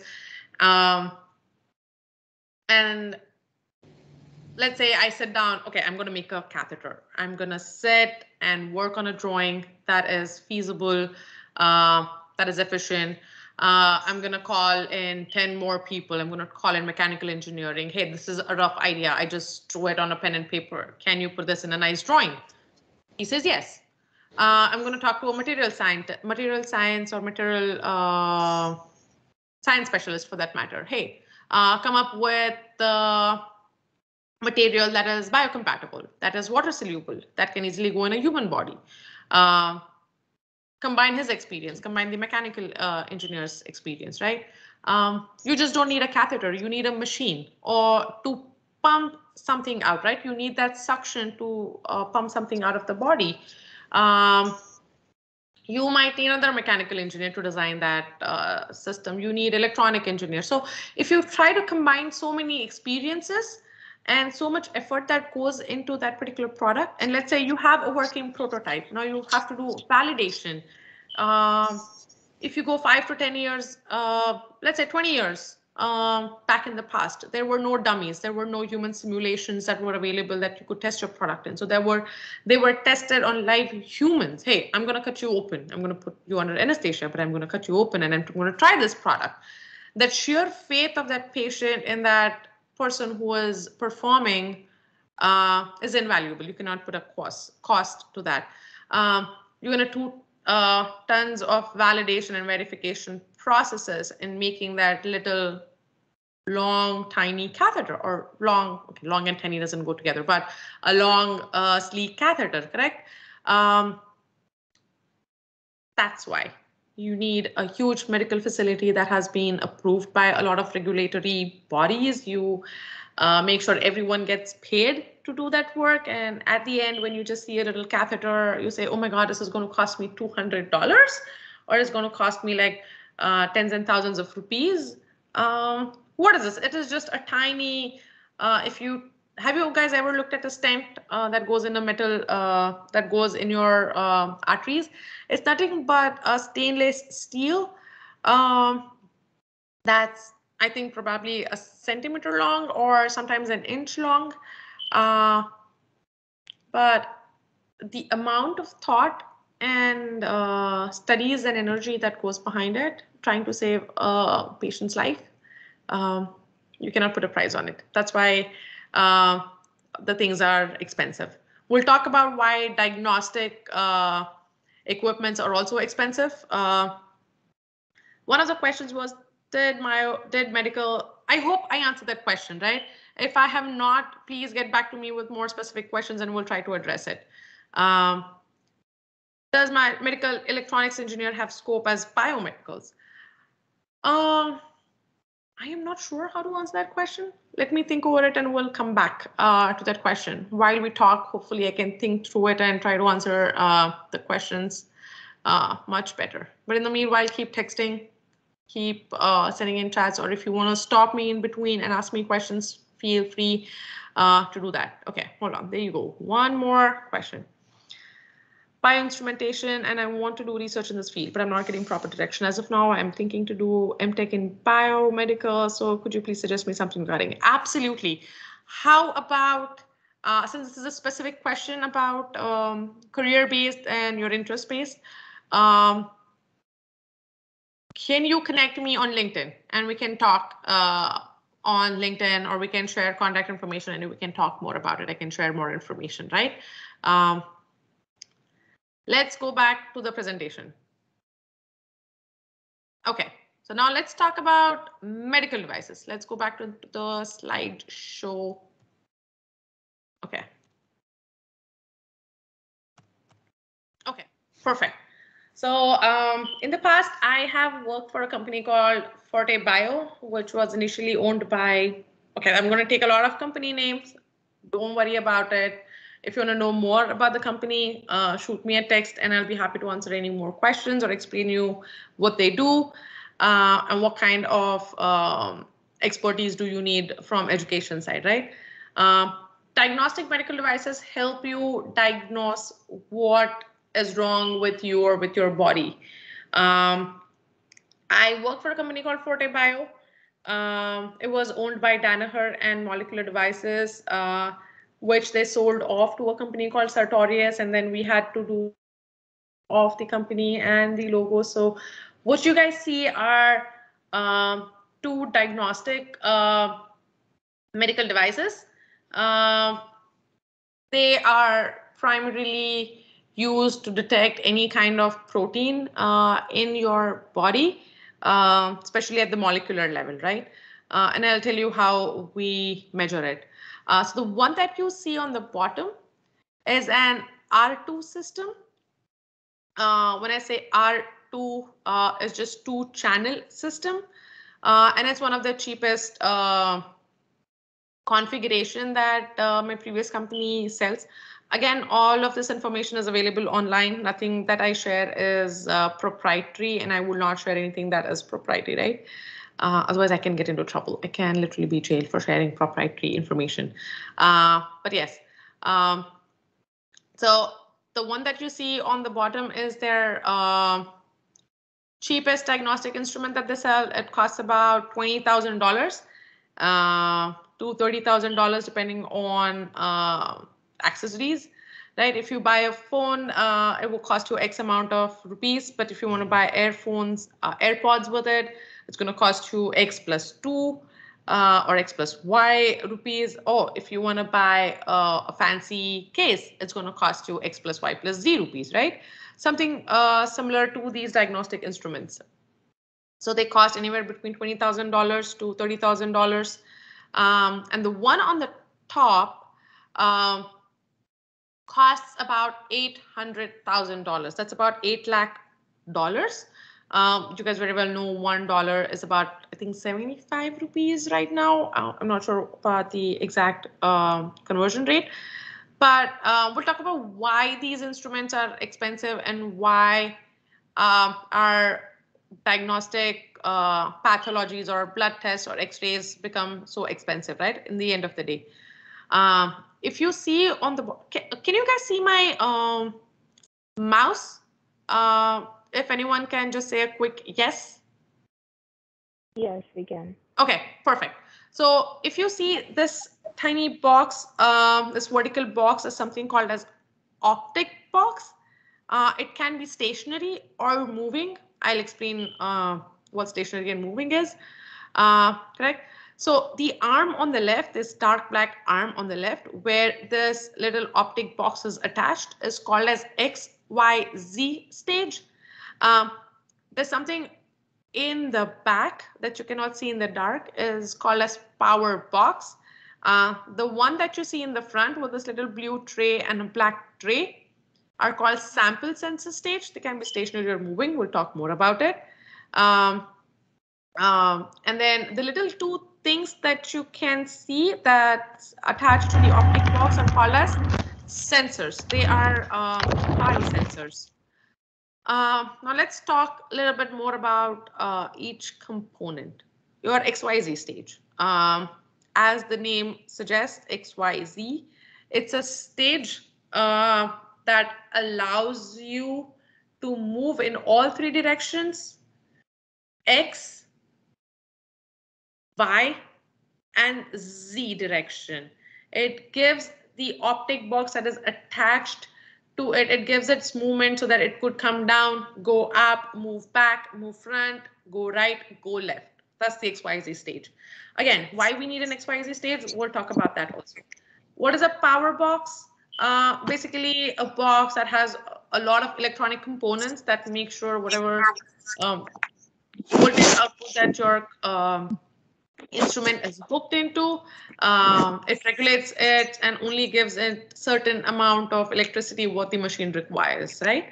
Why? Because this machine is sold in multiple countries and the power sources for multiple countries are different. That's why we need a power box. Let's talk about optic box. Optic box is called optic box because it has a lot of fiber optics. I'm pretty sure you guys know what fiber optics is. It has something called as spectrometers in it as well, and it also has something called as light source in it. When we talk about fiber optics, we talk about light source and we talk about spectrometers. So there is a light source. There is a fiber optic that absorbs all of the light from the light source, passes the light through the spectrometer. The spectrometer processes light at a certain wavelength, at a certain spectrum, passes it back to the fiber optics, and then fiber optics are connected to these two sensors. If you see that are on the bottom of the optic box, and they are dipped into these trays. Now, fiber optics, you might know, are super expensive. They are customized manufacturing. You do not get those off the shelf. So since they're made to design and made to order, the cost goes high. The equipment is customized as well. That's why the cost goes high up again. There is high demand for fiber optics, but low supply. That also increases the price. The spectrometers are also customized as per the company's need. The equipment is different. The supply is less also, and there are a lot of sensitive and moving parts in the spectrometer that makes it difficult to assemble. Depending on the country, depending on the labor wage of that country, that part becomes expensive. Power source can be your little bedroom yellow light or any yellow light for that matter. But since these are compact instruments, you cannot use huge bulbs. They also have to be customized manufacturer, which again drives up the cost, and assembly. Right, labor rates in America are, or for any other country, are high. That drives up the price of the system. Let's talk about sample sensor stage and what the sample sensor stage consists of. It consists of a tilted well plate. The black tray that you see has 96 wells in it, in that little tray, and they are tilted. There's a reason why they are tilted. We'll get to it as well. The blue tray that you see has biosensors in it. So the needles that you see that are hanging off the optic box are called biosensors. These are disposable. These are only one use, and these are dipped in a certain chemistry. So there we go. We need chemical engineers also. The chemistry that goes into these biosensor tray keeps them moist. They do not evaporate as fast as water does. Water also evaporates at a normal temperature, but at a slower speed. This does not vaporize as fast as the water does comparatively. So a certain type of chemistry, not only does it help the biosensors to keep them moist, it also, the chemistry also depends on what kind of protein you want to check in your blood sample, right? So this tilted plate that you see is a tray where you're going to put your blood samples in. Let's say you want to check your vitamin B level in your blood. So you're going to draw the blood from the patient, use a special type of equipment to pick the blood up and put this in this tiny trays that you see on the right. The optic box comes down, picks up the biosensors, inserts them. So it moves towards right. That's why XYZ stage is present. The optic stage moves towards the right, comes down, dips the biosensors into the tilted well plate. While all this is going on, we have a light source that's coming down through the biosensors from the optic box, correct? I wish I had a whiteboard. It would have been so much easier for me to explain you guys, but I'll try my best. We'll work with what we have right now. Once these biosensors are dipped in those tilted well plates on the right-hand side, the sensor stage has tiny motors inside that move the tilted well plates in a counterclockwise and the opposite direction. I'm sorry, I can't. Anti-clockwise or counterclockwise, something. Basically, it revolves, it rotates in both direction, making sure that the blood sample that is there in the tray is constantly moving. Now, how does a light source help in counting the amount of vitamin D? It sounds nonsense, right? How does a light help you count vitamin D levels in your blood? Every little protein has its own viscosity and has its own reflection count, I would say, or with what intensity the light reflects from the solution and at what angle does the light reflects from the solution. So when the biosensors dip down in the tilted well plate, it is not only emitting light from the optic box, but it's also absorbing light back. The optic box is also absorbing light back. So in the whole process of emitting and absorbing, there's a specialized software that the company releases where you can count the amount of protein that you have. So if you want to count a different type of vitamin, let's say A, the protein A will reflect light in a different manner. Vitamin B12 will reflect light in a different matter. Let's say you want to count in how much calcium you have. The calcium compound will reflect light in a different matter. All this is pre-researched. We know how these compounds reflect lights. When all of this is processed and simulated together, you get a count. Correct? Why this is less expensive from the one that we see on the bottom? Obviously, the size is different. The bigger one is bigger in size. Is that the reason why the price is super high? I mean, it goes from $20,000-$30,000 to something that is $8 to $9 lakh dollars. You see only two biosensors that is hanging on the optic box. This instrument is capable of only picking 2 biosensors at a time, and you have 96 well plates. So can you calculate, let's say one cycle is about a minute. You need 48 minutes or something like that. You guys are better at calculation than I am. It just takes a lot of time for the two sensors to complete the 96 samples that are in the plate, correct? So the one machine that you see on the top has 96 sensors coming in at the same time. The process time is smaller with the bigger machine. It's called a Red 96 machine, Octet Red 96 machine. So 96 samples can test, 96 biosensors can test 96 samples at the same time. Your process time goes down, but if you compare the cost of 96 spectrometers, 96 fiber optics, it has about 8 light sources that are coming in from each direction, each corner of the instrument. It's expensive. And it not only has one tilted plate, but this particular instrument has 2 tilted plates. So you can have 96 plus 96 samples. Again, even if you add in one more plate, your process time is going to be much slower.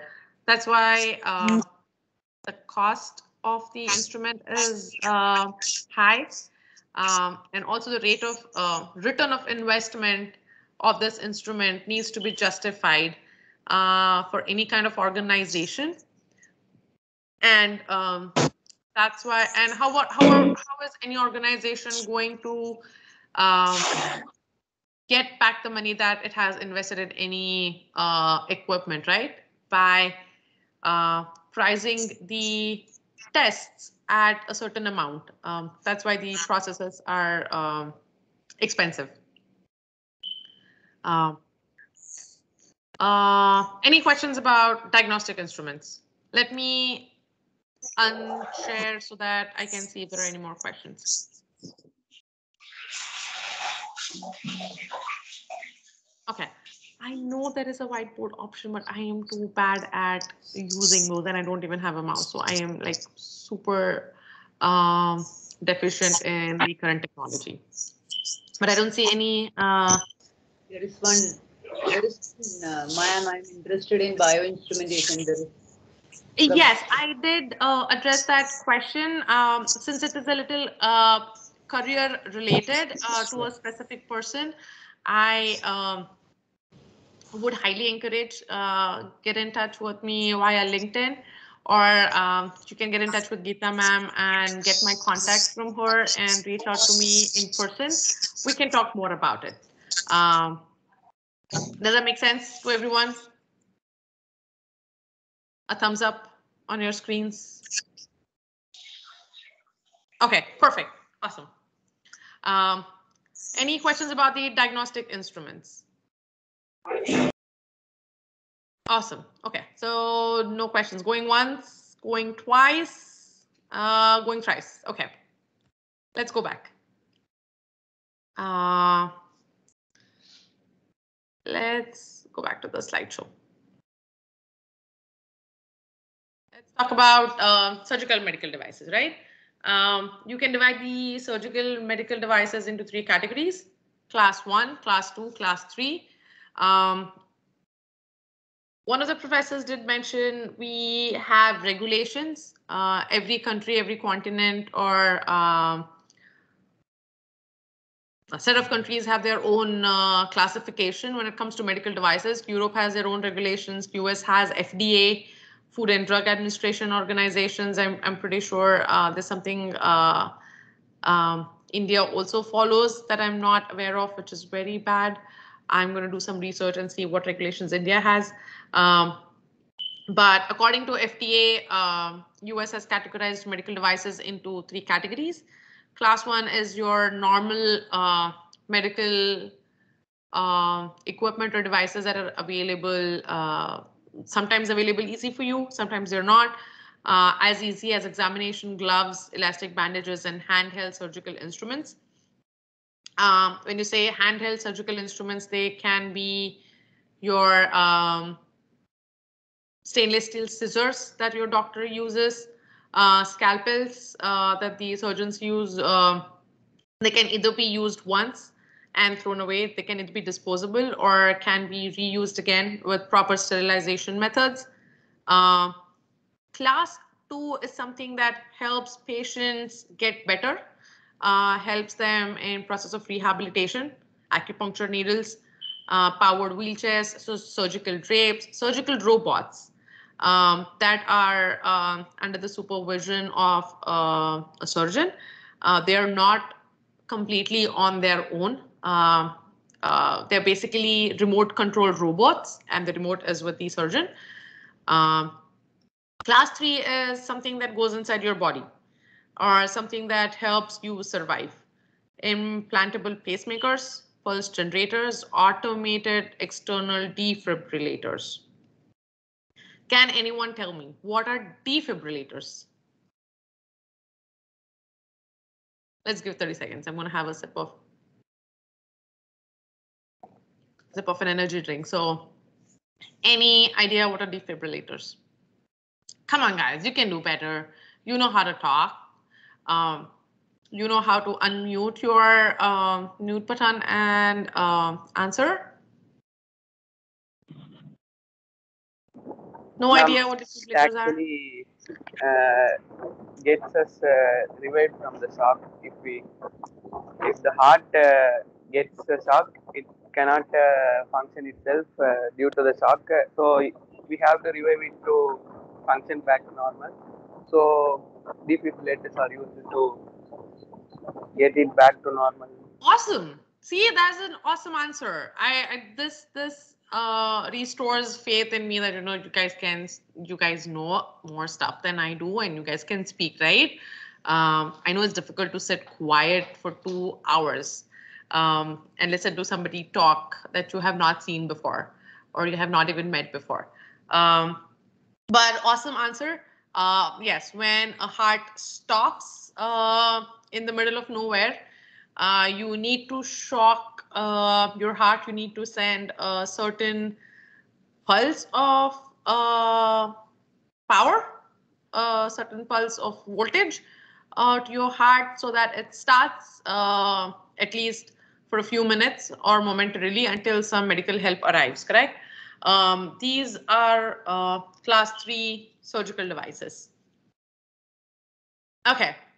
Another very interesting 4 recent innovations in surgical procedures. Marvel. Multi-angle rear view endoscopic tool.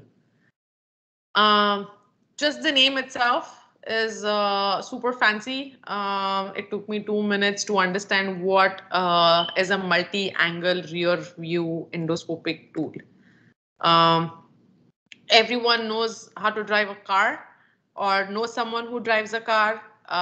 We all know what a rear view mirror is, and we have to constantly look in a rear view mirror, making sure nobody rear ends your car.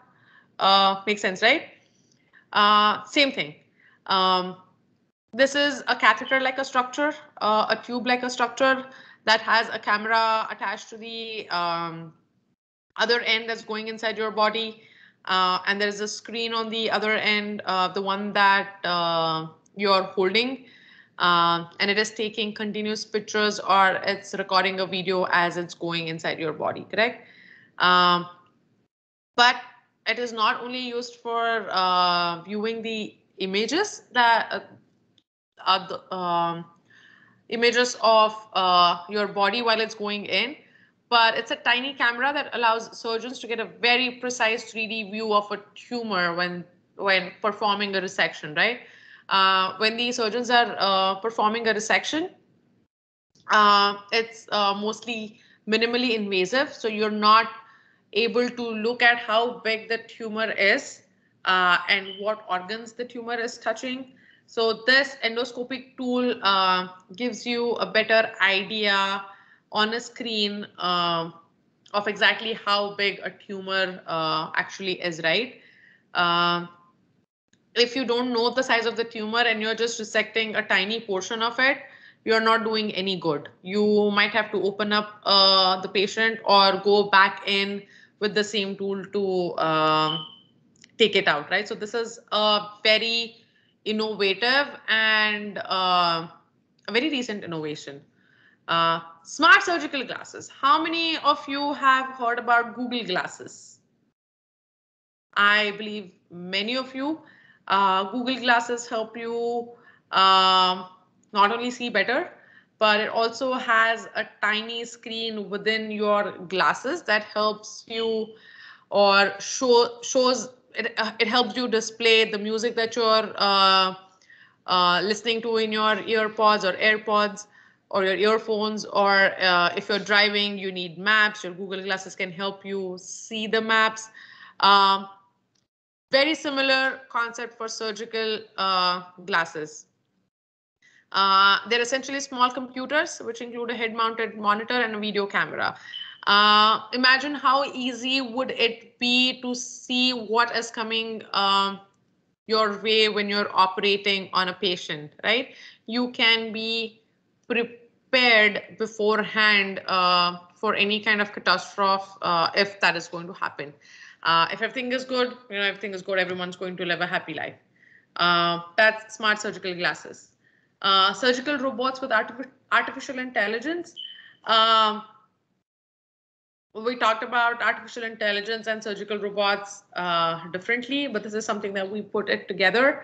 Artificial intelligence removes the limitations inherent in a human being a robotic arm, while conceding that robots will always need real surgeons at the helm to make sound decisions, right? So these robots are at the mercy of surgeons, you can say.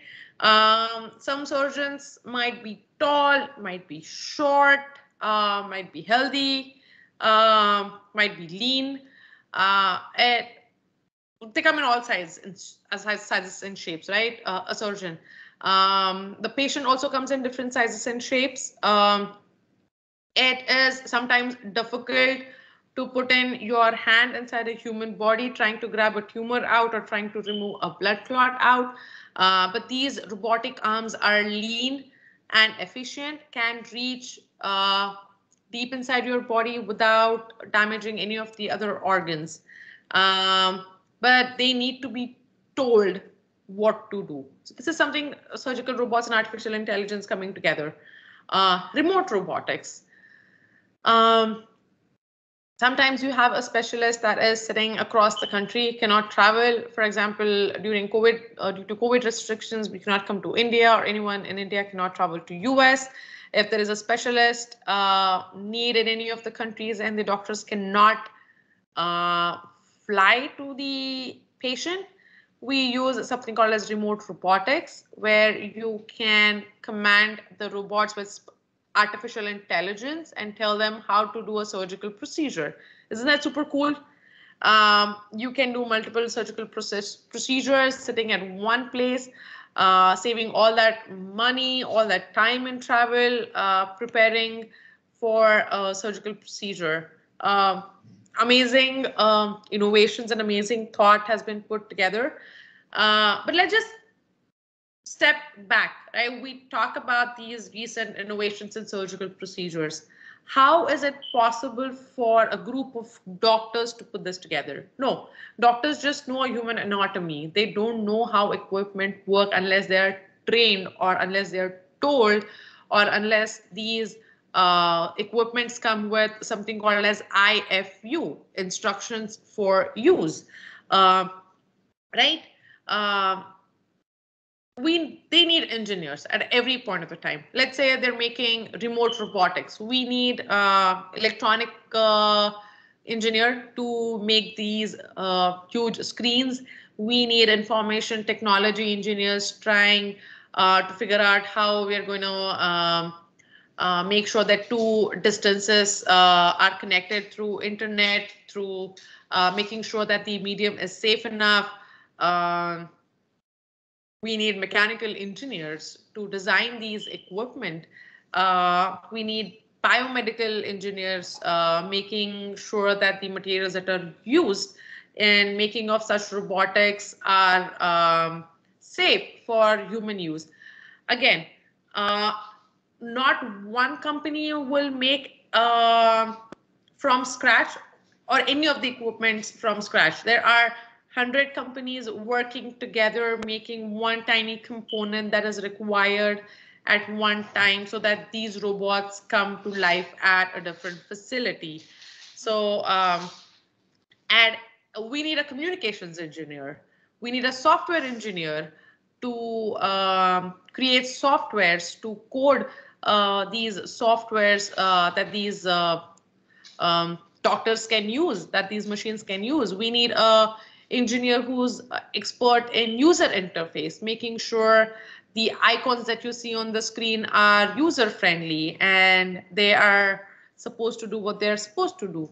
We need hardware engineers who work in storage devices, or we need hardware engineers who design hard disks, or this tiny chips that can process information or can send signals to the machine that they're supposed to do what they're supposed to do, right?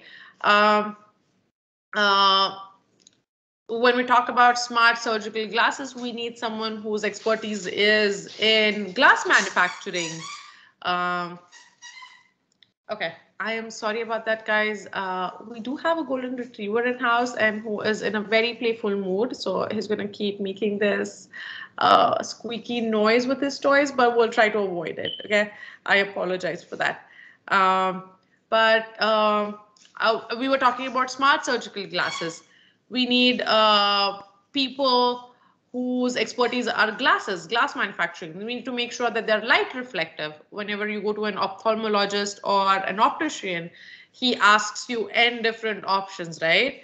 Oh, you want a fiberglass, you want a glass, like a soda glass, or oh, do you want light reflected? Do you want day and light? Do you need scratch proof glasses? Oh, what kind of frames do you need? Do you need a plastic frame, or fiber frame, or metal frame? A number of engineers design those and research on those materials, right? So all sorts of engineers are required to do so. So let's keep moving. Let's talk about catheter manufacturing and rehabilitation system, right? I chose to talk about specific catheters because that's my day job and I love what I do, correct? So you see a ton of pictures of catheters and a real system on your right-hand corner, bottom corner, right? That's a real system that helps in rehabilitation. It's a virtual system. We have multiple sensors that go on your body, taking real-time information and data from your body, making sure that the part of the body is doing what they're supposed to do.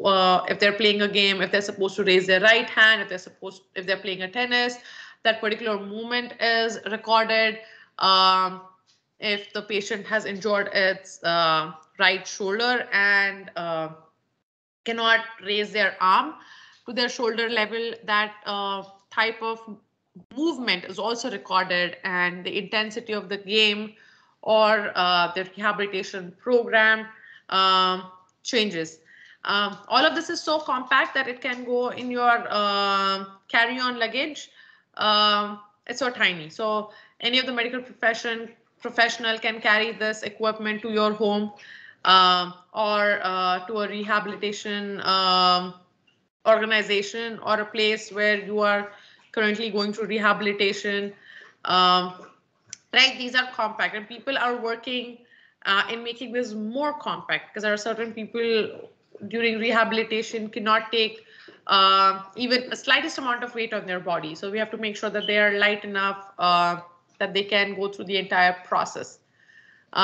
We saw a catheter in work during a video. Why do we have so many catheters, correct? You see a 6F Penumbra Select catheter. On the screen, you see a Neuron Max 88, you see a Jet 7, you see a Lightning 7. All of these catheters have a different job by itself. Some are delivery catheters. What are delivery catheters? Their outer diameter and inner diameter are a little larger. It helps deliver a smaller catheter inside of it so that it could reach its destination. It makes way through the vein or artery in which the catheter is inserted, right? Lightning 7 is one of the catheters where it's a long metal tube. When I say long metal tube, the first thing that comes in your mind is, oh my God, it's going to be straight, it's going to be rigid, it's going to be solid, it's going to be strong. And our veins and arteries in our body are not so straight. They're a mesh, right? But this long metal tube is something that we call a hypotube in medical terms and in manufacturing term. This is a metal tube which is super, super, super flexible. It is the number 7 because it's 0.7 millimeters in diameter. You see something named as Penumbra engine on the bottom.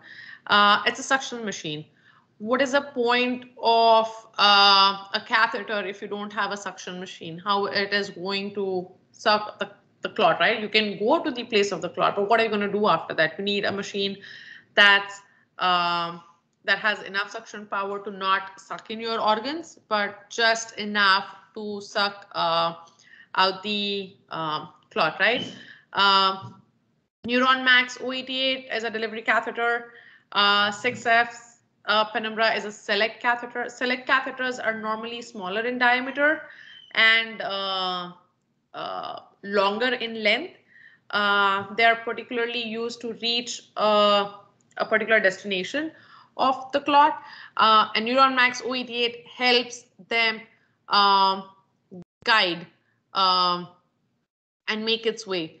Like the other delivery catheters are a little rigid. They're not as flexible as the select catheters. That's why they're used in the initial part of the body. Make sense? Yes? No? Okay, I'll take that as a yes. Are we doing okay on time? I believe so. What's the time? Okay. I think we have enough time left. Um, Current and future trends. Electronics technology. Can you guys give me a quick example? Let me stop sharing. Any example of electronic technologies that can be used for medical devices? Any example?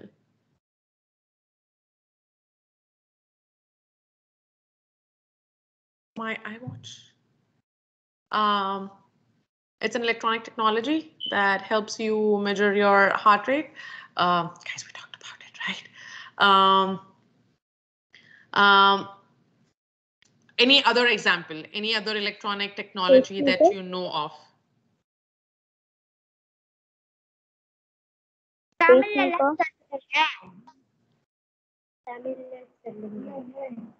I am not sure if anyone is trying to answer. Okay. I'll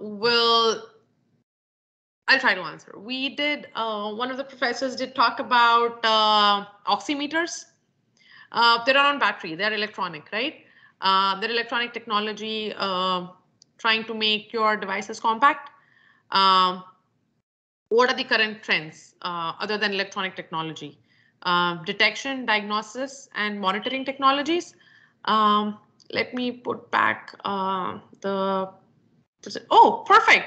Pacemaker, defibrillator, cardiac devices. Awesome. These all go inside the body. We also want to know something that is outside the body, that is compact. We need engineers to make these devices as compact as possible. Let's take an example of defibrillator, right? 5 years ago, defibrillators were huge. They would come in a vanity pack. If you guys see makeup artists, they carry a huge square box with all their makeup stuff in it. Tons of foundation, tons of concealers, all shades, all eyeshadow. So basically it was a huge box, and defibrillators would come in such huge boxes. But now if you see, defibrillators are nothing but 2 pads and a tiny screen that tells you how to do it. How did we make this possible? Engineers like you and me made this possible. We went from a huge bulky box to a tiny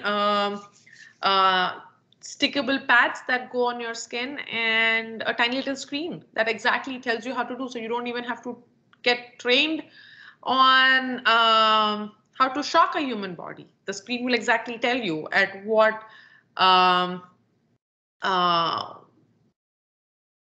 are you supposed to start the unit so that the person gets shocked, at what voltage.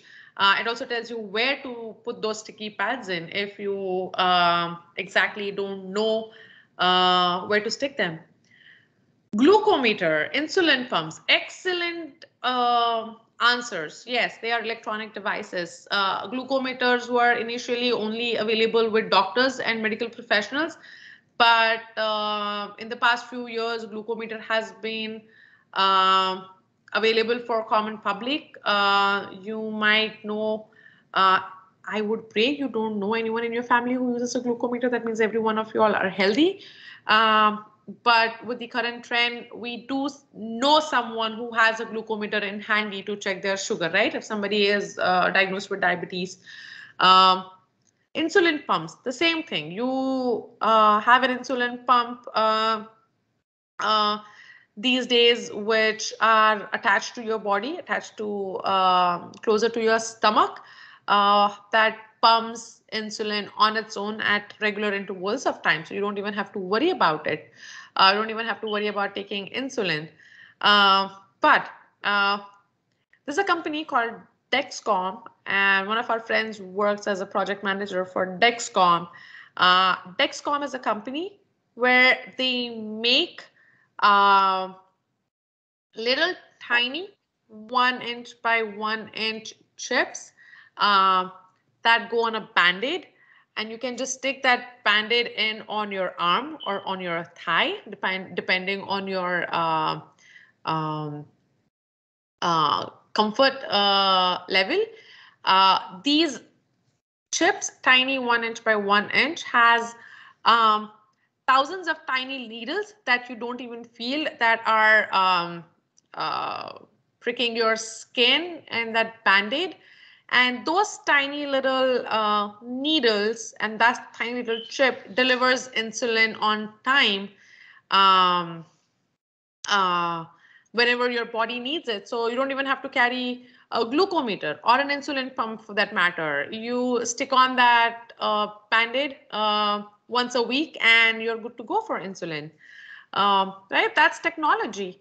You need a ton of engineers to work on that technology. So we go from 2 devices to just 1 device that is just up on your skin. There's another question. Can you please tell us the difference between biomedical and clinical engineering and their role of the job?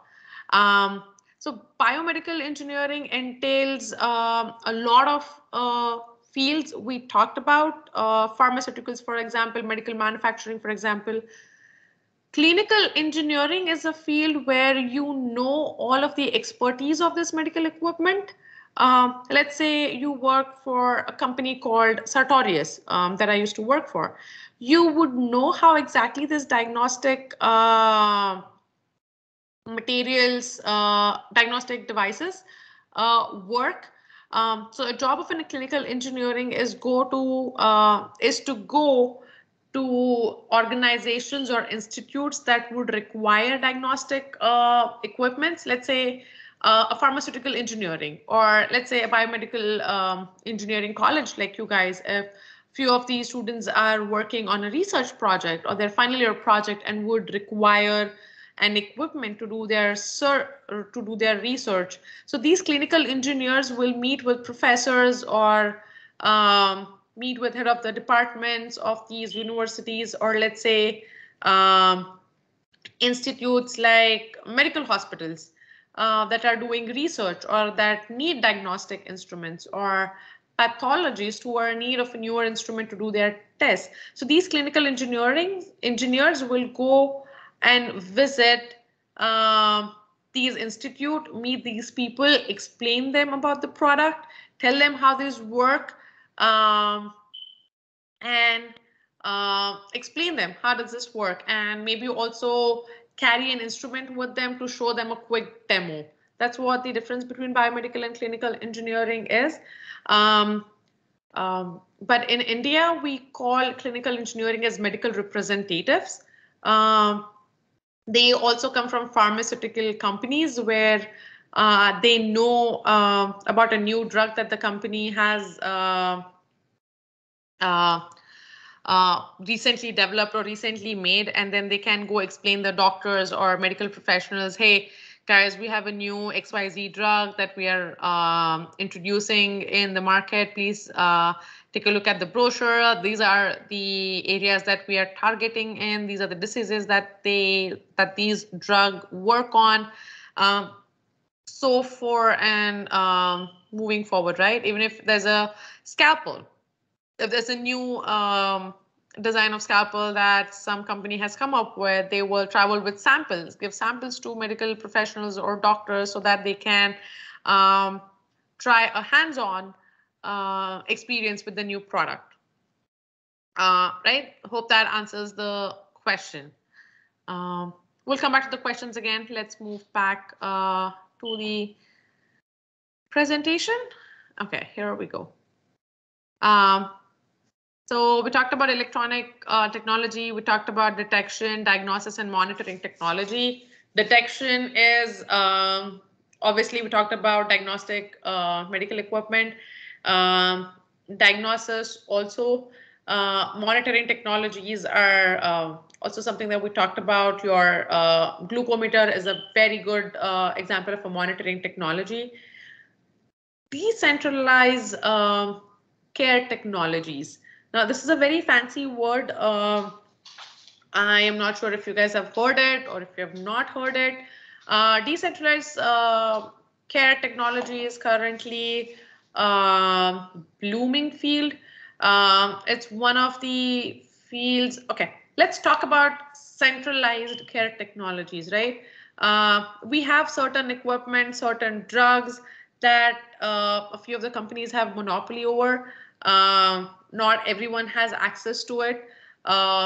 Let's say Fortis Hospital has, now these names are just for reference. There's nothing, no personal connection or no commercial connection to these names, just for reference purpose or an example purpose, right? Let's say Fortis Hospital has a tie-up with Penumbra company, and Penumbra is one of the leading catheter manufacturing facilities. Every time the Fortis Hospital needs catheters, they have to contact Penumbra's sales team, order a few catheters for use, right? Then we will ship a few catheters to a certain hospital. Basically, Penumbra as a company will hold a monopoly. It's a centralized location where you can access medical resources. We don't want that to happen. We want medical equipment or medical resources available at the hospital itself. In order for us to do that, we have to ramp up production. We have to ramp up a lot of things, make sure the supply chain is working nice. But basically, not let any company hold monopolies on drugs or any equipments that are life-saving. That's what centralized care technologies is about. Minimal invasive technologies, right? It's a very upcoming field. We talked about surgical robots that work with minimal invasive technologies, making the recovery time of a patient super fast, not leaving huge scars. If you just had a surgical procedure done, you might have a big scar on your body. Sometimes that can be embarrassing also for many people, but minimal invasive technologies doesn't leave a huge scar. It's just like a scratch that you got when you fell down from a bike or a bicycle when you were a kid, or you hurt yourself in a park. Very small scar.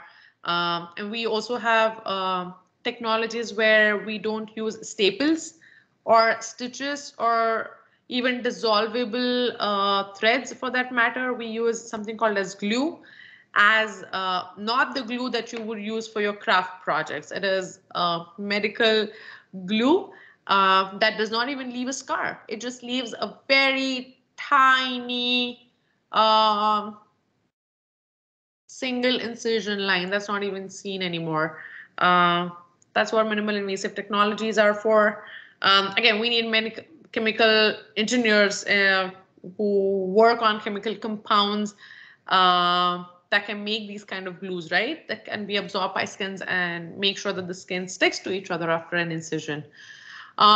Synthetic organs. We talked about 3D printing organs that are completely functional, like your current body organs, like human organs, right?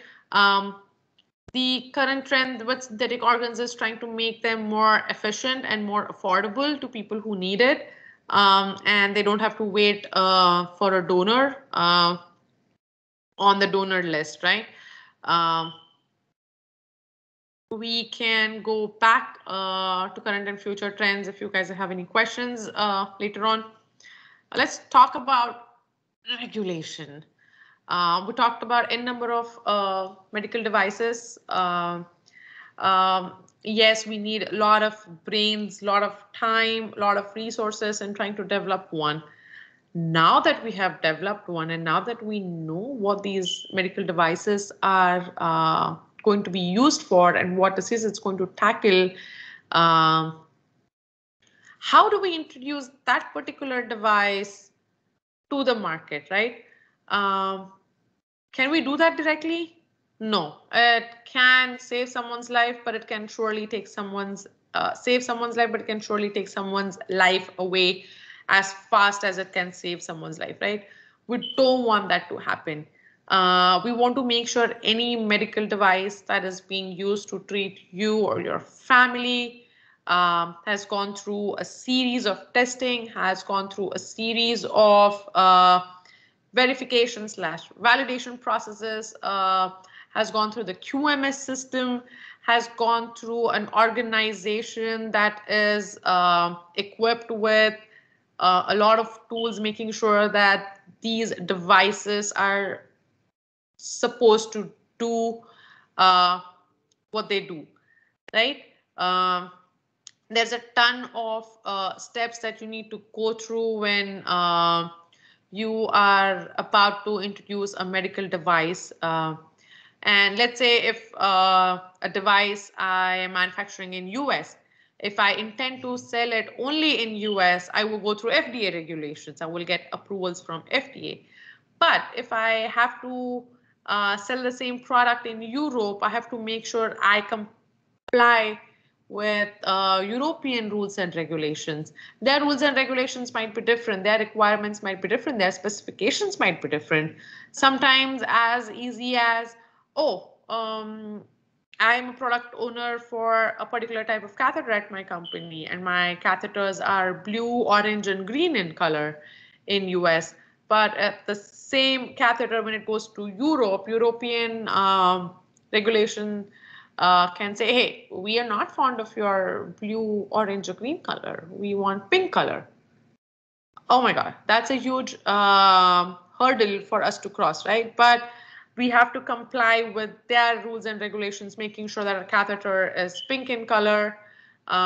Again, same set of risk analysis, failure mode analysis, design process analysis, manufacturing analysis has to put through, we have to put through for the same product, but now that product is pink in color, we have to repeat all of that. So these regulations are very much important, as they are going to save someone's life at the end of the day, and we cannot put a price to the life, right? Okay, what are the requirements for regulatory approval? Let's talk about establishment registration. Even before I start thinking about releasing a product in the market, or even before I start putting up banners all across, introducing so and so, just like, let's say, for example, Apple iPhones, right? Even before the Apple iPhones are ready to release, we will see its huge posters, huge banners all across the city, all across the town, trying to capture the market, try to increase the anticipation of the product that's going to try to increase your curiosity of how the actual phone would look like when it's in your hand, like a month later or maybe 12 months later. Same with the medical devices.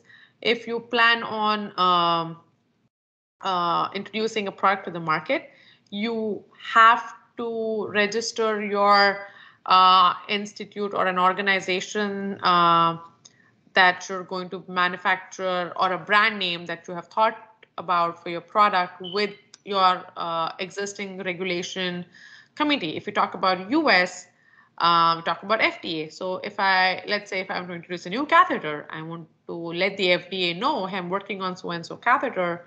I need to put my company in an official establishment, register with the FDA, right? Medical device listing. That's the next step. So once my registration is done, I have my company ID number, XYZ things, formalities have been completed. You put your name of the medical device and what it does in a medical device listing. So FDA keeps a list of all the devices that are currently available in the market. Obviously, we talked about classes, class 1, class 2, class 3. So depending on what class your device falls in, they do maintain a listing, and it has to go on that listing. Once that is done, we talk about pre-market notification and a pre-market approval. Now, not only does the FDA want your establishment registration, your device name, your brand name, but there are a team of professionals from each and every field that's sitting in that regulatory board of FDA, right? Or any of the regulation committee. Once I have a prototype ready, I need to make sure I let the shareholders know of the company that I'm going to come up with a new product. That's pre-market notification. Not only does the shareholders know, but your competitors from the same field also know that you're going to come up with such a product. Now, this becomes a little tricky because the competition organization or competitive company that you're competing with might come up with a better product, but that's always a risk you're willing to take. That's a pre-market notification. Now, a pre-market approval is something that you provide your shareholders, your FDA organization that this is a product and we have done enough research. This is the certain type of people or a market that we're going to target on. There are expertise from that particular market or that particular field sitting on the board. They need to give you a formal approval in writing that yes, you did the pre-market notification. You have followed all the rules to get here. We'll give you a pre-market approval. The next step is investigation device exemption for clinical studies. Now, once you have all of the three things set together, you are still in the prototype phase. You have not tested the prototypes in an actual field or a dummy or a clinical study where studies happen on live patients. So that's something that you have to fill out. Let's say you are making a new design of a scalpel that's used to cut people open, right? That doesn't need a clinical trial on a live patient, so you can file for an exemption. And if that goes into a human body, you might not get that exemption. You have to go through clinical trials.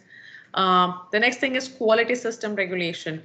Now, this particular field contains your risk analysis, your quality analysis, your failure analysis, your process analysis, your design failure analysis, all sorts of analysis that you can think of, verification, validation, and all of this has to be documented. Your failures, your wins, all needs to be documented. Even if you miss on a particular failure and when an audit happens, the auditor comes to know that you failed to document a failure, your license can be taken off and you cannot manufacture a product anymore and cannot put that in a market. So it has to go through a quality system regulations. Labeling requirement. This can come across as simple and very stupid as it sounds. Why do we need a labeling requirement? All medical devices needs to have a proper labeling that states the name, the brand, what is the use for, who is going to use it, when is it going to use, and if the product comes with a manual, instructions for use, IFUs, as I previously mentioned. And then once that is done, everything passes. It takes about an year or so for any kind of FDA approval, or even more than 2 years or 3 years, but you have to get your paperwork right. The last thing, once your product is in the market, you report the failures of your product at every stage if it happens.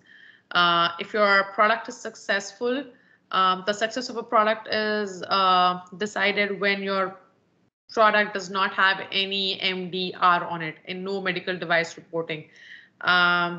Recently, we had a recall of an XYZ company. We had to bring in, I think it was a dialysis machine of a company. I'm not sure, in the US. They had to do a recall because the IFUs, the instruction for use, were not legible.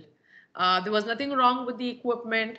There was nothing wrong with the functioning of the equipment. There was nothing wrong with the process or the procedure that the doctors or the medical professionals were operating that particular dialysis machine on.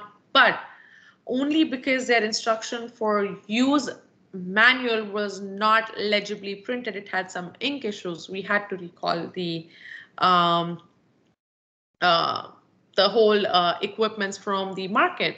That's called as medical device reporting. You have to report every single thing that goes wrong with your product, right? That's pretty much it. I have. I am open to questions. I think we have ton of time to answer any kind of questions. I can see 2 questions. Okay, just one. Can I become a forensic engineer after doing biomedical? Yes, why not? Forensic is a very interesting field for, let's just talk about crime, right? Whenever a crime happens, we collect DNA evidence. From the crime scene, you pick up fingerprints. From the crime scene, you collect photos, you collect blood spatter, you analyze the way the blood has been splattered on the wall. You can see the wound or wound on the patient's body or a person who is dead, and get to know the kind of crime or the kind of weapon that's been used.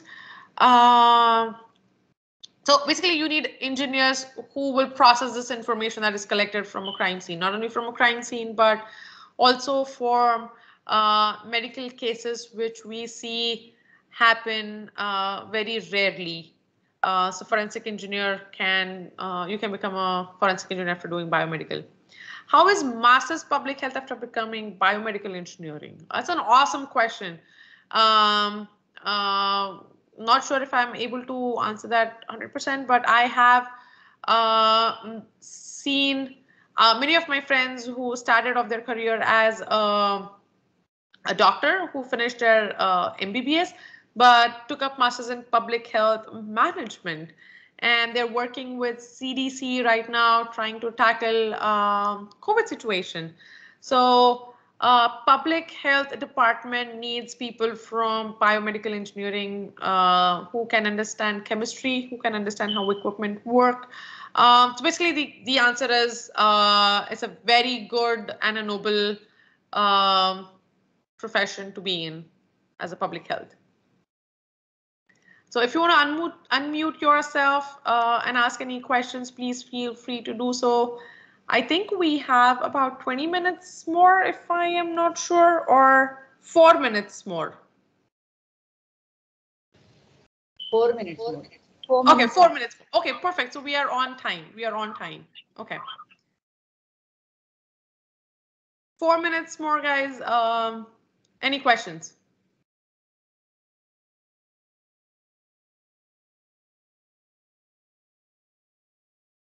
I am an electronics engineering bachelor graduate. I did my master's in industrial engineering where I didn't study anything about electronics. But, oh, is there any scope after MS in medical electronics or like in microcontroller domain considering Moore's law? I do not remember what is Moore's law. I apologize, but instruments like Penumbra's real system that we use for rehabilitation work on microcontrollers, trying to grab the sensation from your skin. So I think there's huge scope of trying to make microcontrollers as compact as in size and making sure they're compatible within a human body. Can you tell me job searching process in abroad, like in US or UK after completing Again, this is a career-based question. I would appreciate if you reach out to me on LinkedIn or even on a text on WhatsApp, and we can talk more about it.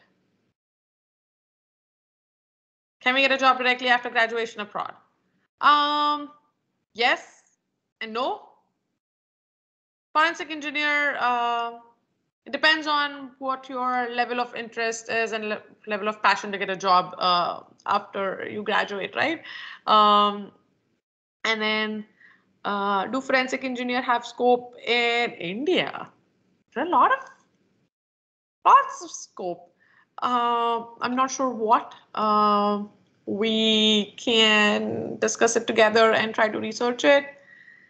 Can other department engineers eligible for working as a biomedical engineer?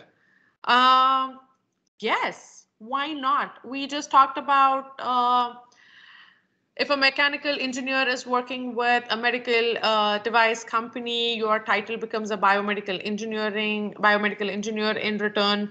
So it just depends on the nomenclature of the company that they use.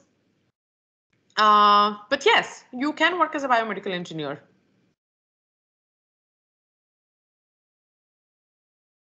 Okay. Any other questions?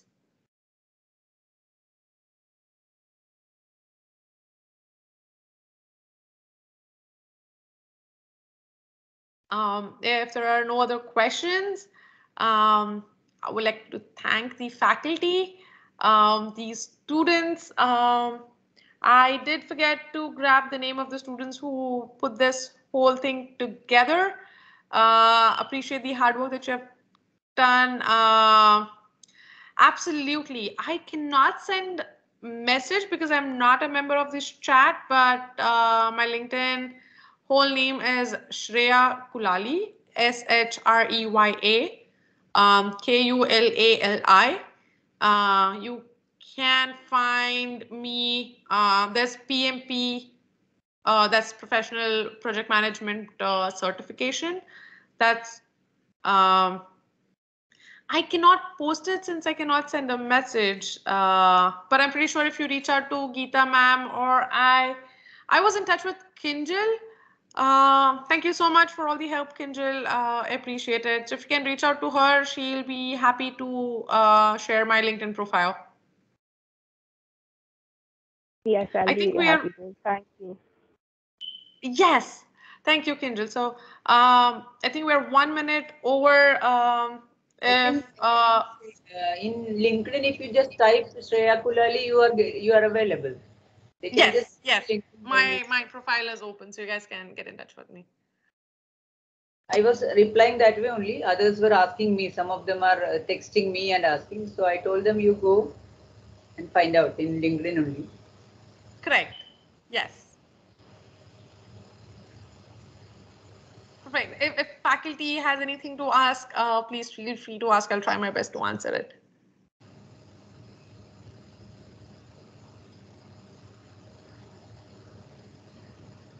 Hello, ma'am. Sorry to interrupt. There is quiz in the chat box. All the participants needs to attend the quiz and also need to fill the feedback form, which will be shared shortly. Awesome. You guys get a quiz. I hope you guys were listening. Do well on the quiz. My name is on stake. I hope I did good.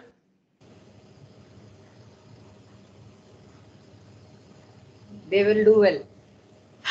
Yes, intelligent students, I know. The presentation very nicely. Yes.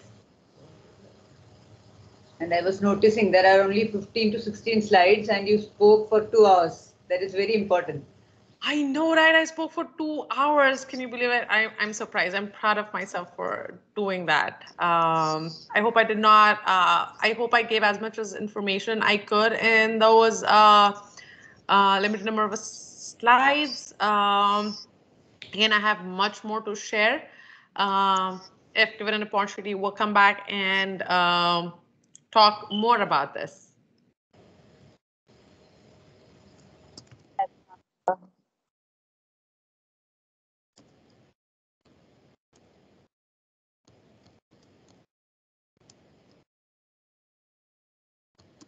I think anyone wants to take over. Ananya, I think you are running the show. Yes, ma'am. If anyone has any doubt or questions, you can ask. There are, I guess, no questions. Okay.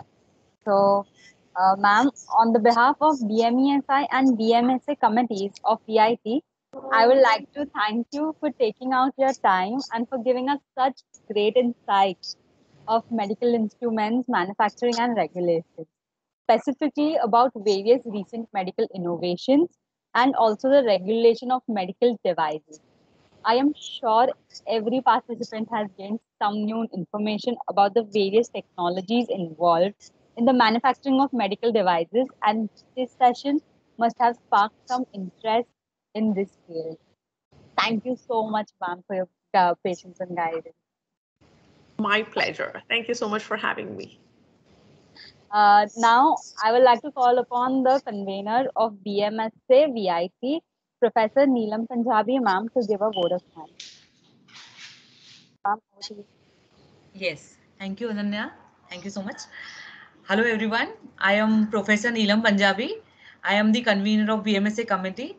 It's an honor for me to give vote of thanks for our first event of this certificate course.